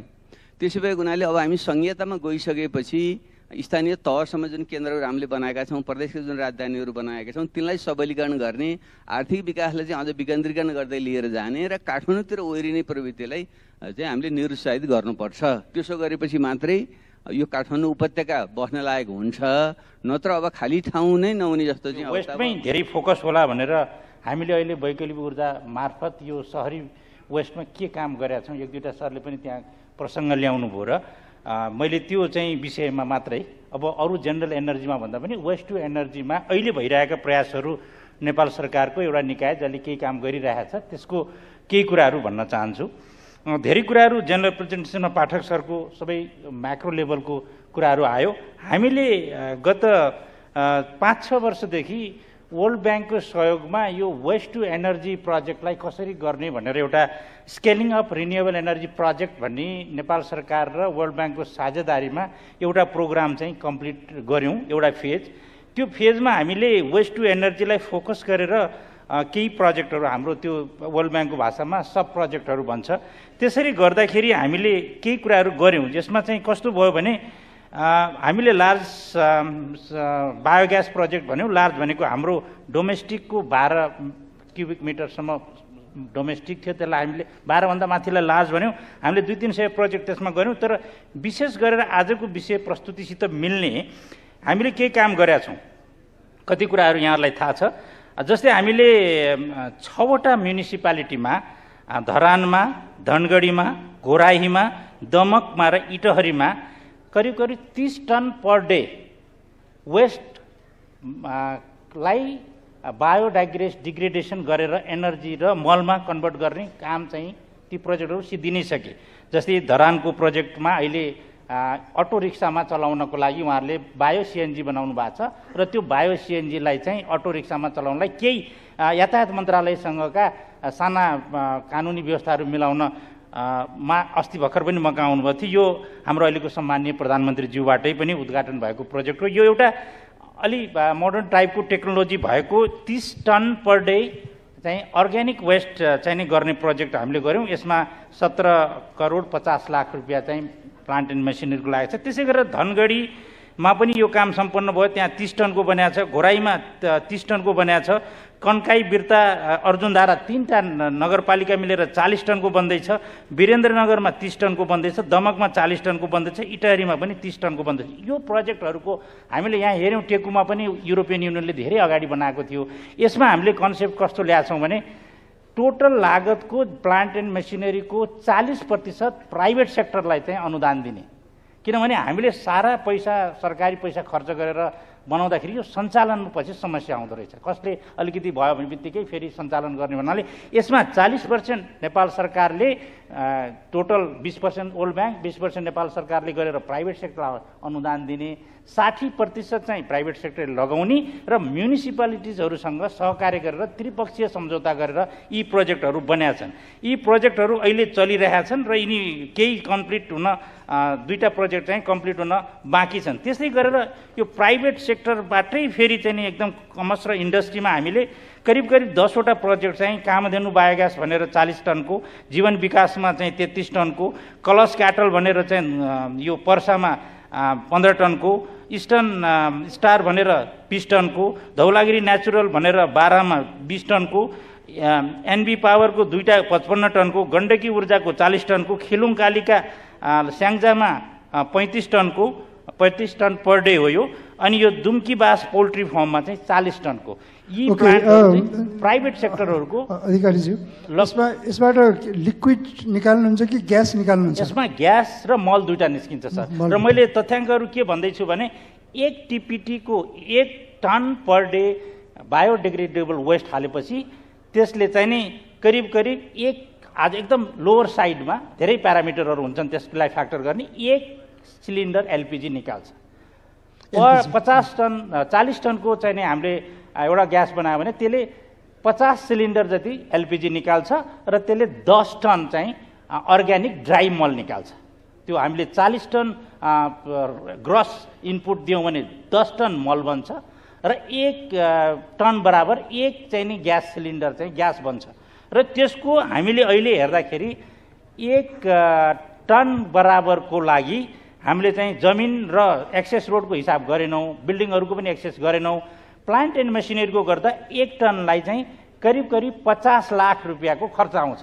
यो हिसाबले गर्दाखेरि उहाँहरूको 50 लाखमा चाहिँ हामीले 40% दिएर यी 10 वटा प्लान्टहरूले एकदम यहाँहरूको कतिको चाहिँ अब यो दुम्कीबासमा 5 लाख कुखुरा पाल्नुहुन्छ, खेलुङ कालिकाले त्यसबाट ग्यास निकालेर बिजुली निकालेको छ। उनीहरूले बिजुली नै प्रयोग गर्छ आफ्नो पोल्ट्री फार्मलाई भने यो दुम्कीबासले हिट प्रयोग गरेर आफ्नै फेरि चारा खाना पकाउनलाई प्रयोग गर्छ। गण्डकी ऊर्जाले अघि सरले अलिकति कुरा गर्नुभयो, उहाँहरूले ग्यास सिलिन्डर बनाएर बेच्नुहुन्छ। एनबी पावरले पनि त्यही गर्छ, मल बेच्छ। अब यो कुराहरूको मैले भन्न खोजेको के भने सरकारले केही चाहिँ नि अब दातरी संस्थाहरूको सहयोगमा अलिक फरक मोडलबाट यी कामहरू अहिले गरिरहेछ र यसको पाइपलाइन पनि ठुलै छ। अहिले चाहिँ अब सायद यति भए पुग्छ होला हामीलाई, एउटा इन्फर्मेसन भयो एइपिसी इज डुइङ समथिङ सब्सटेन्सियल भन्ने कुरो। Thank you sir, thank you very much, thank you. अब यो सेसनको करिब हामी अन्त्यतिर आइरहेका छौँ। म फ्लोरबाट केही प्रश्न आह्वान गर्न चाहन्छु। मलिकजी, सायद यो माइक कसैलाई दिनुपर्ने हुन्छ कि अथवा लेखेर हुन्छ कि माइकको सहजीकरण गरिदिनु हुन अनुरोध गर्दछु। यसो गरौँ, हात उठाउनु होला। जानुहोस् त, उता हात उठेको छ, हात उठाउनुहोस्। एक यहाँ एकजना, दुईजना, राम्ररी देखिन्न। तर हामी धेरै प्रश्न लिने अवस्थामा छैनौँ। बढीमा 4 वटा प्रश्न लिन्छौँ। त्यसकारणले एउटा सेक्सनबाट एउटा प्रश्न गऱ्यो भने राम्रो होला। नमस्ते, म राजन सुवाल, पुल्चोक इन्जिनियरिङ क्याम्पसमा। मेरो यो सहरी विकासमा यातायातसँग सम्बन्धित कुरा हो। यहाँ मुख्यतया 3 खालको यातायातको कुरा भएको छ। एउटा सार्वजनिक यातायात, अर्को मोनो रेल र अर्को मेट्रो रेल। अब टेक्निकल्ली कसरी फिजिबल जस्तो देखिन्छ भने डाक्टर साहब, जस्ट अ मोमेन्ट, जसले क्वेसन गर्नुहुन्छ आफ्नो क्वेसनको प्रति इङ्गित छ त्यो कृपया भनिदिनु होला। हाम्रो पूर्व प्रधानमन्त्रीज्यू प्रति हो। यो मोनोरेल चाहिँ किन अलिकति बढी महँगो जस्तो देखिन्छ भने त्यो सिङ्गल लेन हो कि भने त्यो ह्याङ्गिङ हो कि भने त्यो माथिबाट चल्ने हो। जुन डिस्टेन्सको स्टेसनको आधारमा हाम्रो ठाउँ कम भएकोले त्यो बढी एक्सपेन्सिभ जस्तो लाग्छ मलाई। जहाँसम्म मेट्रो रेलको हामीले कुरा गरिरहेका छौँ, यो काठमाडौँको जियो टेक्निकल पारामिटर हेर्दाखेरि अहिले हाइराइज बिल्डिङहरू बनाउन दिएको छ, जसको लागि झन्डै पायल फाउन्डेसन हाम्रो 20 मिटर जतिको रेन्जमा राख्नुपर्ने हुन्छ। भनेपछि मेट्रो त त्योभन्दा तल जानु पर्यो। त्यो भनेको धेरै एक्सपेन्सिभ हुन जान सक्ने सम्भावना छ। अनि अर्को, यदि त्यस्तो हो भने मेट्रो बनाउने हो भने अहिलेदेखि हाम्रो मेट्रो लाइन कहाँदेखि कहाँ बनाउनु पर्ने हो त्यो लाइन क्लियर गर्नुपर्छ र त्यो ठाउँमा हाई राइज बिल्डिङहरू बनाउन दिनु भएन। मोर एप्रोप्रिएट कस्तो देखिन्छ भने जसरी अहिले हाम्रो पूर्व प्रधानमन्त्रीज्यूले भन्नुभएको जुन सरकारी ट्रान्सपोर्ट पब्लिक ट्रान्सपोर्टको रूपमालाई पहिलो प्राथमिकताबाट अगाडि जाने, पछि मेट्रो बनाउनेतिर गएर जुन मेट्रो लाइनहरू अब जुन inner ring road, outer ring road र अरू जुन इन्टरकनेक्सनको ठाउँहरू छ त्यसमा कुनै पनि हाई राइजहरू अहिले रोकेर त्यहाँ चाहिँ पाइलहरू बनाउनु पर्ने जियो टेक्निकल प्रब्लमहरूलाई सल्भ गर्नुपर्ने जस्तो मलाई लाग्छ। धन्यवाद। Thank you. अब अर्को एकजना यता हुनुहुन्छ, यहाँ माथि हेर्नु त। नमस्कार सबैमा, मेरो नाम चाहिँ ऋतु पौडेल, म इलेक्ट्रोनिक्स एन्ड कम्युनिकेसन इन्जिनियर र मेरो प्रश्न चाहिँ हाम्रो माननीय गगन थापा ज्यूको लागि, किनभने उहाँ स्वास्थ्य मन्त्री पनि रहेर आइसक्नु भएको छ। र मेरो प्रश्न चाहिँ के भने हामीले चाहिँ we successfully adapted the use of sanitary pads होइन, but we failed in disposal. जस्तो म चाहिँ अहिले कम्युनिटी स्कुलबाट पढेर आएको थिएँ अनि म वहाँ गएँ होइन स्कुलमा, अनि सरले चाहिँ के प्याड्सहरू त अहिले फ्रीमा लेडिजहरूलाई दिइराख्ने व्यवस्था छ नि त। अनि त्यसपछि सरले चाहिँ के भन्नुभयो भने प्याड्सहरू के गर्नुहुन्छ त भन्दाखेरि चाहिँ हामी चाहिँ जलाउँछौँ भन्नुभयो। So on focusing on women hygiene हामीले चाहिँ केमा ल्याक गऱ्यौँ भने हेल्थमा ल्याक गऱ्यौँ कि जस्तो लाग्यो कि। सो हामीले चाहिँ यो अब प्याड इन्सिनरेटरहरूको व्यवस्था गर्ने हो कि होइन, more focusing on pad disposal because a women generates 1.5 क्विन्टल्स of West plastic के भन्छ प्याड वेस्ट होइन, which is generating the pad pollution and it is the 5th most contributor in the plastic pollution भन्छ कि।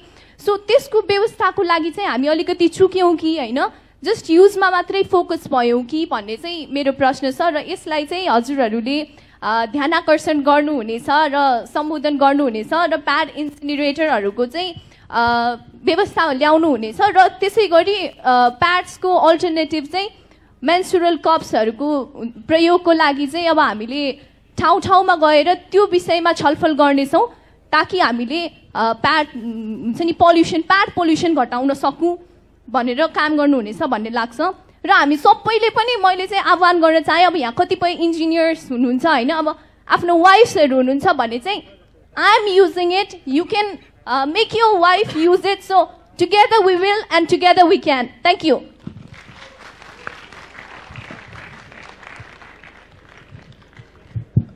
नानीको नाम के थियो? What is the name? Ritu Paudel. रिकी? Ritu Paudel. Thank you. Next हजुर। ओके नमस्कार, म अविनाश अमर एपीसी अर्थात् वैकल्पिक ऊर्जा प्रवर्धन केन्द्रको अनुगमन अधिकृत। मेरो प्रश्न पूर्व प्रधानमन्त्री अथवा पूर्व स्वास्थ्य मन्त्री गगन थापा दाइलाई।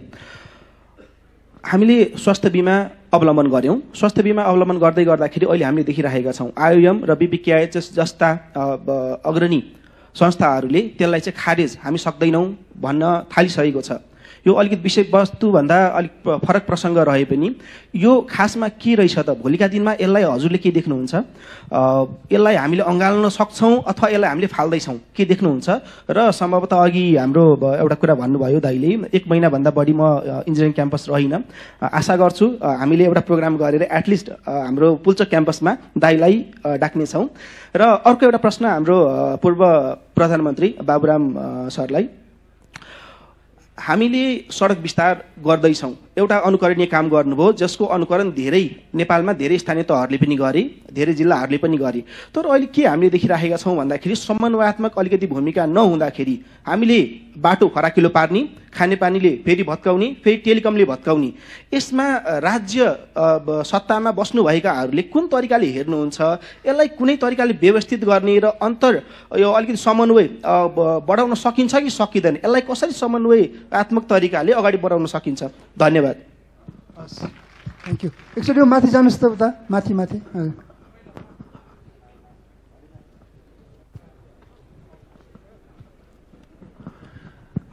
धन्यवाद। म इन्जिनियर खिमानन्द कणेल र हाइड्रो सेक्टरमा काम गर्छु र अहिले अलिकति यो जुन आजको कार्यपत्र प्रस्तुति हाम्रो डाक्टर ढुण्डीराज पाठक सरले गर्नुभएको छ, एउटा महत्त्वपूर्ण प्रेजेन्टेसन गर्नुभएको छ। र अहिले अलिकति हामीले वेस्ट म्यानेजमेन्टभित्र हार्डवेयरको मात्र कुरा गऱ्यौँ, त्यहाँभित्र सफ्टवेयर कम्पोनेन्ट पनि हुन्छ भन्ने लाग्छ। किनभने अहिले हाम्रो नेपालको पोलिटिक्सले पनि वेस्ट जेनेरेट गरिरहेछ, करप्सनले पनि वेस्ट जेनेरेट गरिरहेछ। त्यसले गर्दा हाम्रा हरेक वेस्टसँग सम्बन्धित विषयहरूलाई उठान गरिरहँदाखेरि यो सफ्टवेयर कम्पोनेन्ट पोलिटिक्सले जेनेरेट गरेको वेस्ट पनि एउटा स्लाइडको रूपमा र करप्सनले जेनेरेट गरेको वेस्टलाई पनि एउटा स्लाइडमा थप्यौँ भने यो वेस्ट म्यानेजमेन्टको विषयको एउटा दायरा वेस्ट पोलिटिक्सको रूपमा जान्छ होला भन्ने लाग्छ। अनि त्यसपछि मैले हाम्रो पूर्व प्रधानमन्त्री डाक्टर बाबुराम भट्टराई र हाम्रो नेपाली काङ्ग्रेसका महामन्त्री गगन कुमार थापाज्यूलाई के प्रश्न गर्न चाहन्छु भने अब अहिलेको यो पोलिटिक्सले चाहिँ जुन खालको वेस्ट जेनेरेट गरिरहेछ, करप्सनले जुन खालको वेस्ट जेनेरेट गरिरहेछ, यसको इन्टेन्सिटी काठमाडौँ उपत्यकामा हामीले फोहोरको जति दुर्गन्ध देखेका छौँ त्योभन्दा लाखौँ गुणा बढी छ।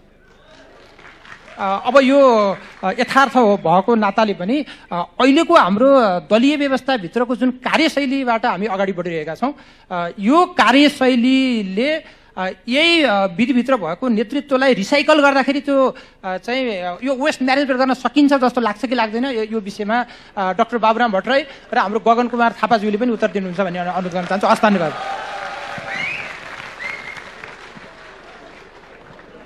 Thank you खिमानन्दजी। यता अरू कोही?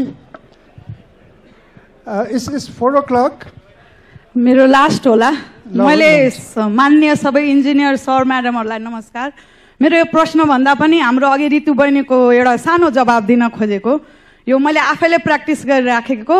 अब हामीले चाहिँ डिस्पोजल र त्यसलाई म्यानेज गर्ने हुँदा नि अब फेरि रियुजेबल सेनिटरी प्याडतिर जाने हो कि अहिले एकदमै मोडिफाइड, अलिक कम्फर्ट नहुन सक्ला सेनिटरी प्याड जस्तो, तर यसले एकदमै सजिलो बनाइरहेको छ र म आफैले युज गरिरहेको हो रियुजेबल क्लोथ डाइपर।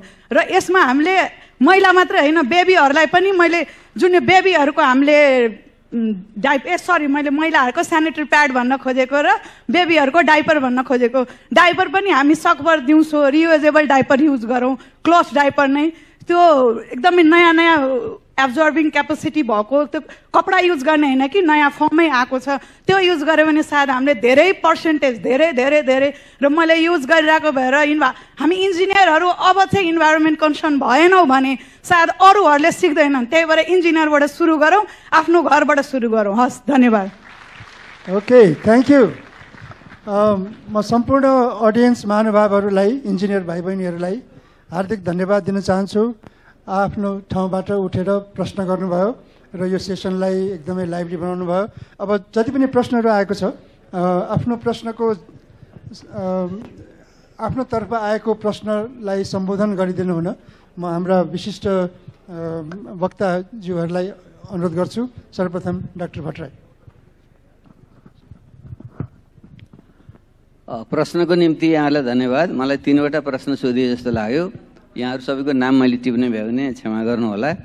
पहिले सायद सुभाषजीले यो मोनोरेल चाहिँ त्यति उपयुक्त छैन, तर मेट्रो रेल ठिक होला र यसको एलाइनमेन्ट जुन कुरा गर्नुभयो, म त्यसको विज्ञ त होइन, तर मलरामाडी एउटा कमन सेन्सले के भन्छ भने काठमाडौँ उपत्यका त्यति ठुलो ठाउँ होइन, अरू ठुला सहरहरू हेर्दा जनसङ्ख्याकै हिसाबले पनि जब 3 करोडभन्दा बढीको त टोकियो सहरै भइसक्यो, दिल्ली नै झनै 3 करोड नजिक पुग्दैछ। यस्तो अवस्थामा हामी त टोटल भ्यालीभरिकै 30-40 लाख मान्ने हो भने यो ठुलो पनि होइन पुरा भ्यालीको, त्यो पनि आबादिक जनसङ्ख्यालाई जोडेर। त्यस अर्थमा हामी धेरै ठुलो लगानी गरिराख्न आवश्यक छैन। मेट्रो रेललाई चाहिँ जुन हाम्रो आउटर रिङ रोड हामी बनाउँछौँ त्यसैको एलाइनमेन्ट बनाउने र इस्ट वेस्ट आर्टरीमा पनि एलाइनमेन्ट मिलाएर सडक र रेलको चाहिँ त्यही ढङ्गले गर्दा उपयुक्त हुन्छ जस्तो चाहिँ मलाई चाहिँ लाग्छ। यो विज्ञहरूले र भ्यालीकै इन्टिग्रेटेड डेभलपमेन्ट प्लान बनाउने क्रममा सोच्ने विषय हो जस्तो मलाई चाहिँ लाग्छ। दोस्रो कुरा, यो सडक विस्तारमा अलिक कोअर्डिनेसन भएन भन्ने कुरा पनि बिल्कुल सही हो। त्यसै भएको हुनाले मैले यहाँले फेरि स्पष्ट के गरौँ भने, बाबुरामले सडक विस्तार गर्यो भनेर मलाई जस जुन दिइन्छ, मेरो त्यो क्षेत्र नै होइन, प्रधानमन्त्रीको कार्यक्षेत्रभित्र पर्ने त होइन, तर मैले चाहिँ नकमाएको जस लिएको थोरै प्राप्त चाहिँ के हो भने यही कुरा बुझेर हाम्रो मन्त्रालयमा एउटा जस्तो शरीरको एउटा हातले गरेको काम अर्को हातले थाहा नपाउने, एउटा खुट्टाको अर्को थाहा नपाउने जुन जस्तो छ, त्यसले मैले ठ्याक्कै याद त भएन, करिब प्रत्येक 2 हप्ता अथवा 3 हप्तामा सबै मन्त्रालयका अफिसरहरूलाई मैले बोलाएर कोअर्डिनेटेड ढङ्गले गर्नुहोस् भनेर म आफैले मन्त्रालयमा प्रधानमन्त्री कार्यालयमा बोलाएर मैले कोअर्डिनेसन गर्थेँ। त्यो कारणले गर्दाखेरि पनि त्यति बेलाको सडक विस्तार अलि व्यवस्थित भएको हो, तर पछि फेरि बिग्रियो। सडकको एकापट्टि, पानीको एकापट्टि, टेलिफोनको अर्कोपट्टि गर्दाखेरि सडक खनेको खनै जुन भइरहेछ त्यो कोअर्डिनेसन नपुगेको हो। त्यसको चाहिँ मेकानिजम हामीले बनाउन पर्छ। अब जहाँसम्म यो पोलिटिक्सले क्रिएट गरेको वेस्टको कुरा अत्यन्तै व्यङ्ग्यात्मक शैलीमा हाम्रो युवा साथीले राख्नुभयो, तपाईँको स्पिरिटसँग त म आफै सहमत छु। त्यसो भएर म यो उमेरमा एउटा विद्रोही जस्तो भएर एउटा नयाँ नयाँ प्रयोग भन्ने म हिँडिरहेको छु। त्यसो त मेरो पुरै साथ छ। तर एउटा सानो तर सुन्नु, तर के हो भने वेस्ट त तपाईँ हामी यो अर्ग्यानिक जुन सहर भनेको पनि एउटा अर्ग्यानिजम नै हो एक प्रकारको, र जसरी हाम्रो अर्ग्यानिक बिइङहरूले हामी जे खान्छौँ र हामी सबैले वेस्ट निकाल्छौँ नि त, हामी आफैले वेस्ट निकाल्छौँ। हाम्रो प्रत्येकको शरीरबाट हामीले खाएको खानाबाट वेस्ट निस्किरहेको हुन्छ, हाम्रो जीवनमै त्यसमा अड्या हुन्छ। त्यसो भएको हुनाले त्यसलाई चाहिँ अन्यथा भन्न मिलेन। पोलिटिक्स पनि एक प्रकारको सबैलाई गाइड गर्ने माध्यम भएको हुनाले त्यसमा पनि वेस्ट हुन्छ, तर सँगसँगै त्यसमा चाहिँ फेरि क्रिएटिभ एनर्जी पनि हुन्छ भनेर हामीले बुझ्नु पर्यो। क्रिएटिभ एनर्जीलाई सदुपयोग गरौँ, वेस्ट डिस्पोजल ठिक ढङ्गले गरौँ, त्यही विधि खोज्दा ठिक होला भन्ने मलाई लाग्छ। धन्यवाद। यो सेनिटरी प्याड त्यसै गरिकन डायपरहरूको बारेमा अघि नै प्रेजेन्टेसनमा पनि 2020मा चाहिँ 5% जस्तो देखिएको, 2012मा चाहिँ केही पनि नदेखिएको भन्ने कुरा अघि हामीले सुनि नै हाल्यौँ। त्यसैले पछिल्लो समयमा अब कति त डेटाले कतिपय ठाउँमा चाहिँ हामी पहिला रिपोर्ट नगरेको अथवा नराखेको होला, कतिपय अहिले चाहिँ यसको प्रयोग बढेको पनि होला। त्यसैले एकदम ठिक कुरा उठाउनु भएको छ। अब यो सिधा कुहिने भनेर छुटाउनु पनि नमिल्ने, नकुहिने भनेर पनि होइन, तर यसलाई केही न केही व्यवस्थापन गर्नुपर्ने भन्ने हिसाबले आयो। सायद यसको बारेमा चाहिँ हामी सबैले यसलाई सोच्नुपर्ने, फोहोर व्यवस्थापनको छलफलमा यसलाई राम्रोसँग लिएर आउनुपर्ने कुरा। केही पछाडिको साथीले फेरि थप केही कुराहरू नयाँ कुराहरूको बारेमा पनि भन्नुभएको छ, जस्तो मैले ध्यान आकृष्ट गर्नुभएको छ। धन्यवाद। मलाई एउटा खालि जम्प गर्न मन लागेको, यातायात मेरो पनि रुचिको विषय भएकोले काठमाडौँमा मेट्रो नै हो मैले आफूले बुझेको पनि, तर त्यो हामीले कम्तीमा पनि आजदेखि सुरु गऱ्यो भने 12, 13, 14, 15 वर्ष हामीलाई कम्तीमा लाग्छ। अलिअलि साथीहरूले काम पनि गरिराख्नु भएको छ। त्यसैले त्यो पछि गएर त्यसलाई कम्प्लिमेन्ट गर्नलाई हामीलाई अहिले चाहिने भनेको हामीलाई पब्लिक बस सिस्टमै हो। बस सिस्टम कसरी गर्न सकिन्छ भनेर त्यसमा केही अहिले भनेको जस्तो उपत्यका प्राधिकरण ल्याउनै पर्छ, यातायात एक ठाउँ ल्याउनै पर्छ। तर एउटा कुरा जहिले पनि यातायातको छलफलमा मिसिङ हुन्छ, त्यो भनेको डाक्टर साहबले थोरै कुरा उठाउनु भयो। थुप्रै अध्ययनले के भन्छ भने जब तपाईँ सडक विस्तार गर्नुहुन्छ, सडक विस्तार गऱ्यो त्यसले नम्बर अफ भेहिकल एट्र्याक्ट गर्छ। त्यसैले यदि सडक विस्तार गरेर म चाहिँ त्यसलाई यातायातको कन्जेसनलाई म घटाउँछु भनेर सोच्ने हो भने चाहिँ के सँगै सोच्नुपर्छ भने कति मान्छेलाई हिँडाउने भन्ने सोच्नुपर्छ। र भोलि मेट्रै ल्यायो भने पनि बस सिस्टमसँग जोड्यो भने पनि हामी लास्ट माइल जुन भनेर भन्छौँ, काठमाडौँ सहरमा फुटपाथ मान्छे चाहिँ मेट्रोबाट ओर्ले पनि, बसबाट ओर्ले पनि, ट्याक्सीबाट ओर्ले पनि 10 मिनट हिँडेर फुटपाथमा, राम्रो फुटपाथमा हिँडेर घरमा पुग्छु भन्ने बनायो भने अहिले हामी मोटरसाइकल र कार लिएर यहाँ आएको धेरै मान्छेहरू आज अहिले गाडी नलिकन आउँथ्यौँ, किनकि हिँडेर घर पुग्न कति 15 मिनट लाग्थ्यो, 25 मिनट लाग्थ्यो। 15 मिनट 25 मिनट युरोपको राम्रो राम्रो सहरमा पनि मान्छेहरू हिँड्छन्। त्यसैले हामीले उपत्यकाको जब यातायातको कुरा गर्छौँ हामीले फुटपाथलाई छोडेर गऱ्यो भने चाहिँ त्यो पुरा हुँदैन। म बिमाको बारेमा छोटकरीमा भन्छु। स्वास्थ्य बिमाको कानुन बनाउने बेलामा चाहिँ यो स्वास्थ्य बिमा सबै नागरिकको बिमित गर्नलाई कति समय लाग्ला हामीले एउटा हामी हिसाब गऱ्यौँ, 10 वर्ष। यो कानुन बनाउने कुरा ठुलो कुरा थिएन, तर यो स्वास्थ्य बिमाको कानुन बनाइसकेपछि त्यो 10 वर्षभित्रमा पहिलो वर्षदेखि 10औं वर्षमा पुग्दै गर्दाखेरि चाहिँ हामीले जुन चाहिँ डिमान्ड त बिमा गरेपछि हुने भइहाल्यो, सप्लाई साइडबाट जुन हामी सर्भिस डेलिभरी गर्छौँ त्यो सर्भिस डेलिभरी गर्नको लागि चाहिँ हाम्रो इन्फ्रास्ट्रक्चर, हाम्रो ह्युमन रिसोर्स, यो सबै कुरामा चाहिँ 10 वर्षभित्रमा के गर्न सकिन्छ र के कहिले गर्नुपर्छ भन्ने बारेमा पनि हामीले दुईटा छुट्टी स्टडी, डाक्टर चोपलाल भुसाल र डाक्टर रामेश्वरलाई बनाएर स्टडी गरेर रिपोर्ट राम्रो बनाएर त्यसको आधारमा चाहिँ इन्फ्रास्ट्रक्चर कसरी बनाउने, ह्युमन रिसोर्स कहाँ तयार गर्ने, वीर हस्पिटलमा कसलाई पढाउने, कोशी अस्पतालमा कसलाई पढाउने, कतिजना पढाउने, कसरी पढाउने भनेर सबै तयारी गरेर सबै पास पनि गऱ्यौँ मन्त्री परिषदबाट। अनफर्चुनेटली हामी बाहिर गयौँ, बिमाको कानुन चाहिँ लागू भयो। अहिले बिमाको अलपत्र पर्नुको एउटा मेजर कारण के भयो भने त्यो बिमावाला कुरा, पैसा उठाउने, पैसा बाँड्ने कुरा चाहिँ गरियो, तर त्यो अहिले 7औं वर्ष लागिसक्यो, यो 6औं वर्ष हो मैले कानुन हामी बनाएको। यो 6th इयरमा करिब पुग्ने बेलासम्म त्यो 6 वर्षभित्र गर्नुपर्ने भनेको एउटा काम पनि हामीले गरेनौँ। फेरि ह्युमन रिसोर्समा काम गरेनौँ, इन्फ्रास्ट्रक्चरमा काम, अहिले भनेको जस्तो एकीकृत सोच भन्ने कुरा नै हाम्रो भएन। फरक फरक मन्त्रालयको त फरक कुरा हो, त्यही स्वास्थ्य मन्त्रालयभित्र पनि गराउन सकेनौँ। त्यो रिपोर्ट बन्यो, म प्रत्येक साल मन्त्रालय बजेटमा छलफल हुँदै गर्दा त्यो रिपोर्ट देखाउँछु, संसदमा कराउँछु, मन्त्रीजी मैले भोलि टाइममा आएको छु, जान्छु, नयाँ मन्त्री आउँछ, भेट्छु, त्यो रिपोर्ट दिन्छु, भन्छु ल यस्तो पनि छ है, यो सँगसँगै गरिएन भने हुँदैन है भनेर भन्छु। तर त्यसमा काम गराउन सकिराखिएको छैन, कसैलाई दोष दिने भन्दामा त्यसले गर्दा पनि हो, नभए बिमा मात्रै छुट्टै गरेर चाहिँ त्यो सम्भव हुने कुरा छैन। अहिलेको अर्बन हेल्थको कुरा पनि अहिले हामी यससँग जोडिन्छ। भोलि गएर बिमाको पैसा तिर्न सक्दैन सरकारले, यदि हामी धमाधम चाहिँ अस्पताल बनाउँदै जाने, उपचार गर्दै जाने, उपचारको सबै खर्च सरकारले बिहोर्छु भन्ने, तर हाम्रो लन्जिभिटी हाम्रो चाहिँ बढ्ने, अनि हामी यता बिरामीको चाहिँ उपचार पनि महँगो उपचार दिने भने पनि सरकारको ढुकढिल ठेक्दैन। त्यसैले बिरामी सकेसम्म मान्छे नहुने अवस्था वेलबिङको कन्सेप्टबाट हामीले हेर्नुपर्ने हुन्छ, मलाई यो लाग्छ। त्यसपछि सायद यति नै हो मलाई आएको क्वेसन। र यो कुनै फोहोर कस्तो हुन्छ भने कुहिन पनि कुहिँदैन, रिसाइकल पनि गर्नु मिल्दैन। त्यसो बेलामा के गर्नुपर्छ जस्तो लाग्छ, त्यो बेलामा जो भने कसैले नदेख्ने परको ल्यान्डफिलमा लगेर छोडेर आउनुपर्छ। अब हाम्रो सन्दर्भमा पनि अब बुढाहरूलाई परलाई छोडौँ भन्ने कोसिस गरेको नसकेर हो। धन्यवाद।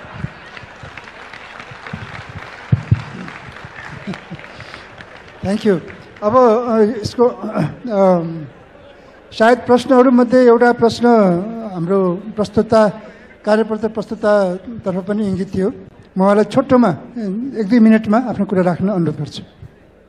धन्यवाद है।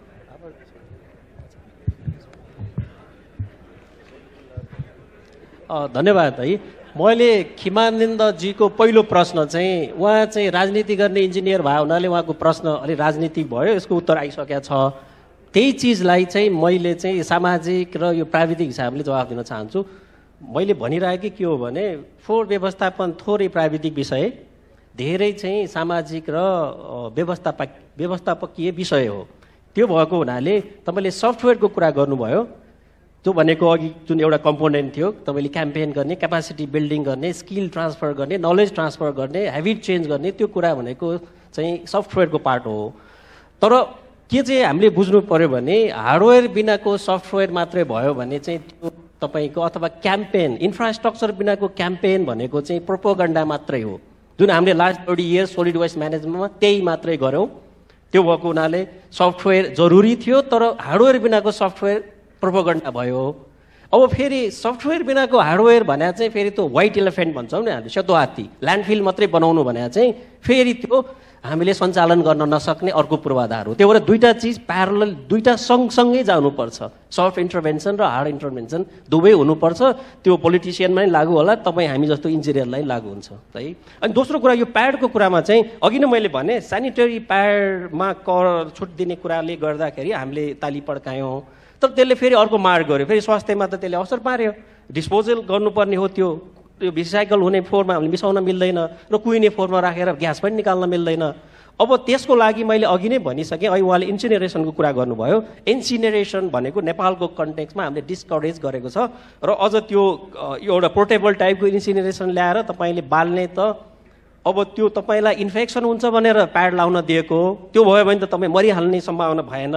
तर त्यो बाल्दाखेरि त डाइरेक्सन फ्युरान ग्यास निस्कन्छ, त्यो हामीले 300-400 डिग्रीमा चाहिँ बाल्छौँ कि त्यो पोर्टेबल टाइपको डिभाइसेसहरूमा। त्यो भनेपछि त क्यान्सर हुन्छ, क्यान्सर भएपछि त हामी बाँच्ने उपाय छैन। त्यो भएको हुनाले त्यो इन्सिनरेसन ल्याएर सेनिटरी प्याड जलाउने कुरा चाहिँ नगरौँ। अघि उहाँले राम्रो अप्सन दिइसक्नुभयो, त्यसको लागि डिग्रेडेबल नेचरको अल्टरनेटिभ अप्सनमा जानुपर्छ। त्यही भएर मैले अघि EPR एक्सटेन्डेड प्रोड्युसर रेस्पोन्सिबिलिटीको कुरा ल्याएको हो। त्यो म्यानुफ्याक्चर नै आफै त्यो बाटोमा जान्छ, हामीले त्यो अनुसारको पोलिसी बनाइदिउँ अनि। धन्यवाद। Thank you. सर्वप्रथम कार्यपत्र प्रस्तुता डाक्टर ढुण्डिराज पाठकज्यूलाई धेरै धेरै धन्यवाद। त्यस्तै आफ्नो व्यस्तताका बावजुद हाम्रो निमन्त्रणलाई स्वीकार गरेर हामी सामु आज पूर्व प्रधानमन्त्री तथा रिजनल प्लानर, वरिष्ठ आर्किटेक्ट, विद्वान व्यक्तित्व डाक्टर बाबुराम भट्टराई हामीसँग आउनुभयो। त्यसै गरिकन नेपाली कङ्ग्रेसका महामन्त्री, युवा नेता, नेपाली युवाहरूको एउटा आशा हाम्रो माननीय गगन कुमार थापाज्यू पनि हामी कहाँ आउनुभयो र उहाँले आफ्नो विचार राख्नुभयो।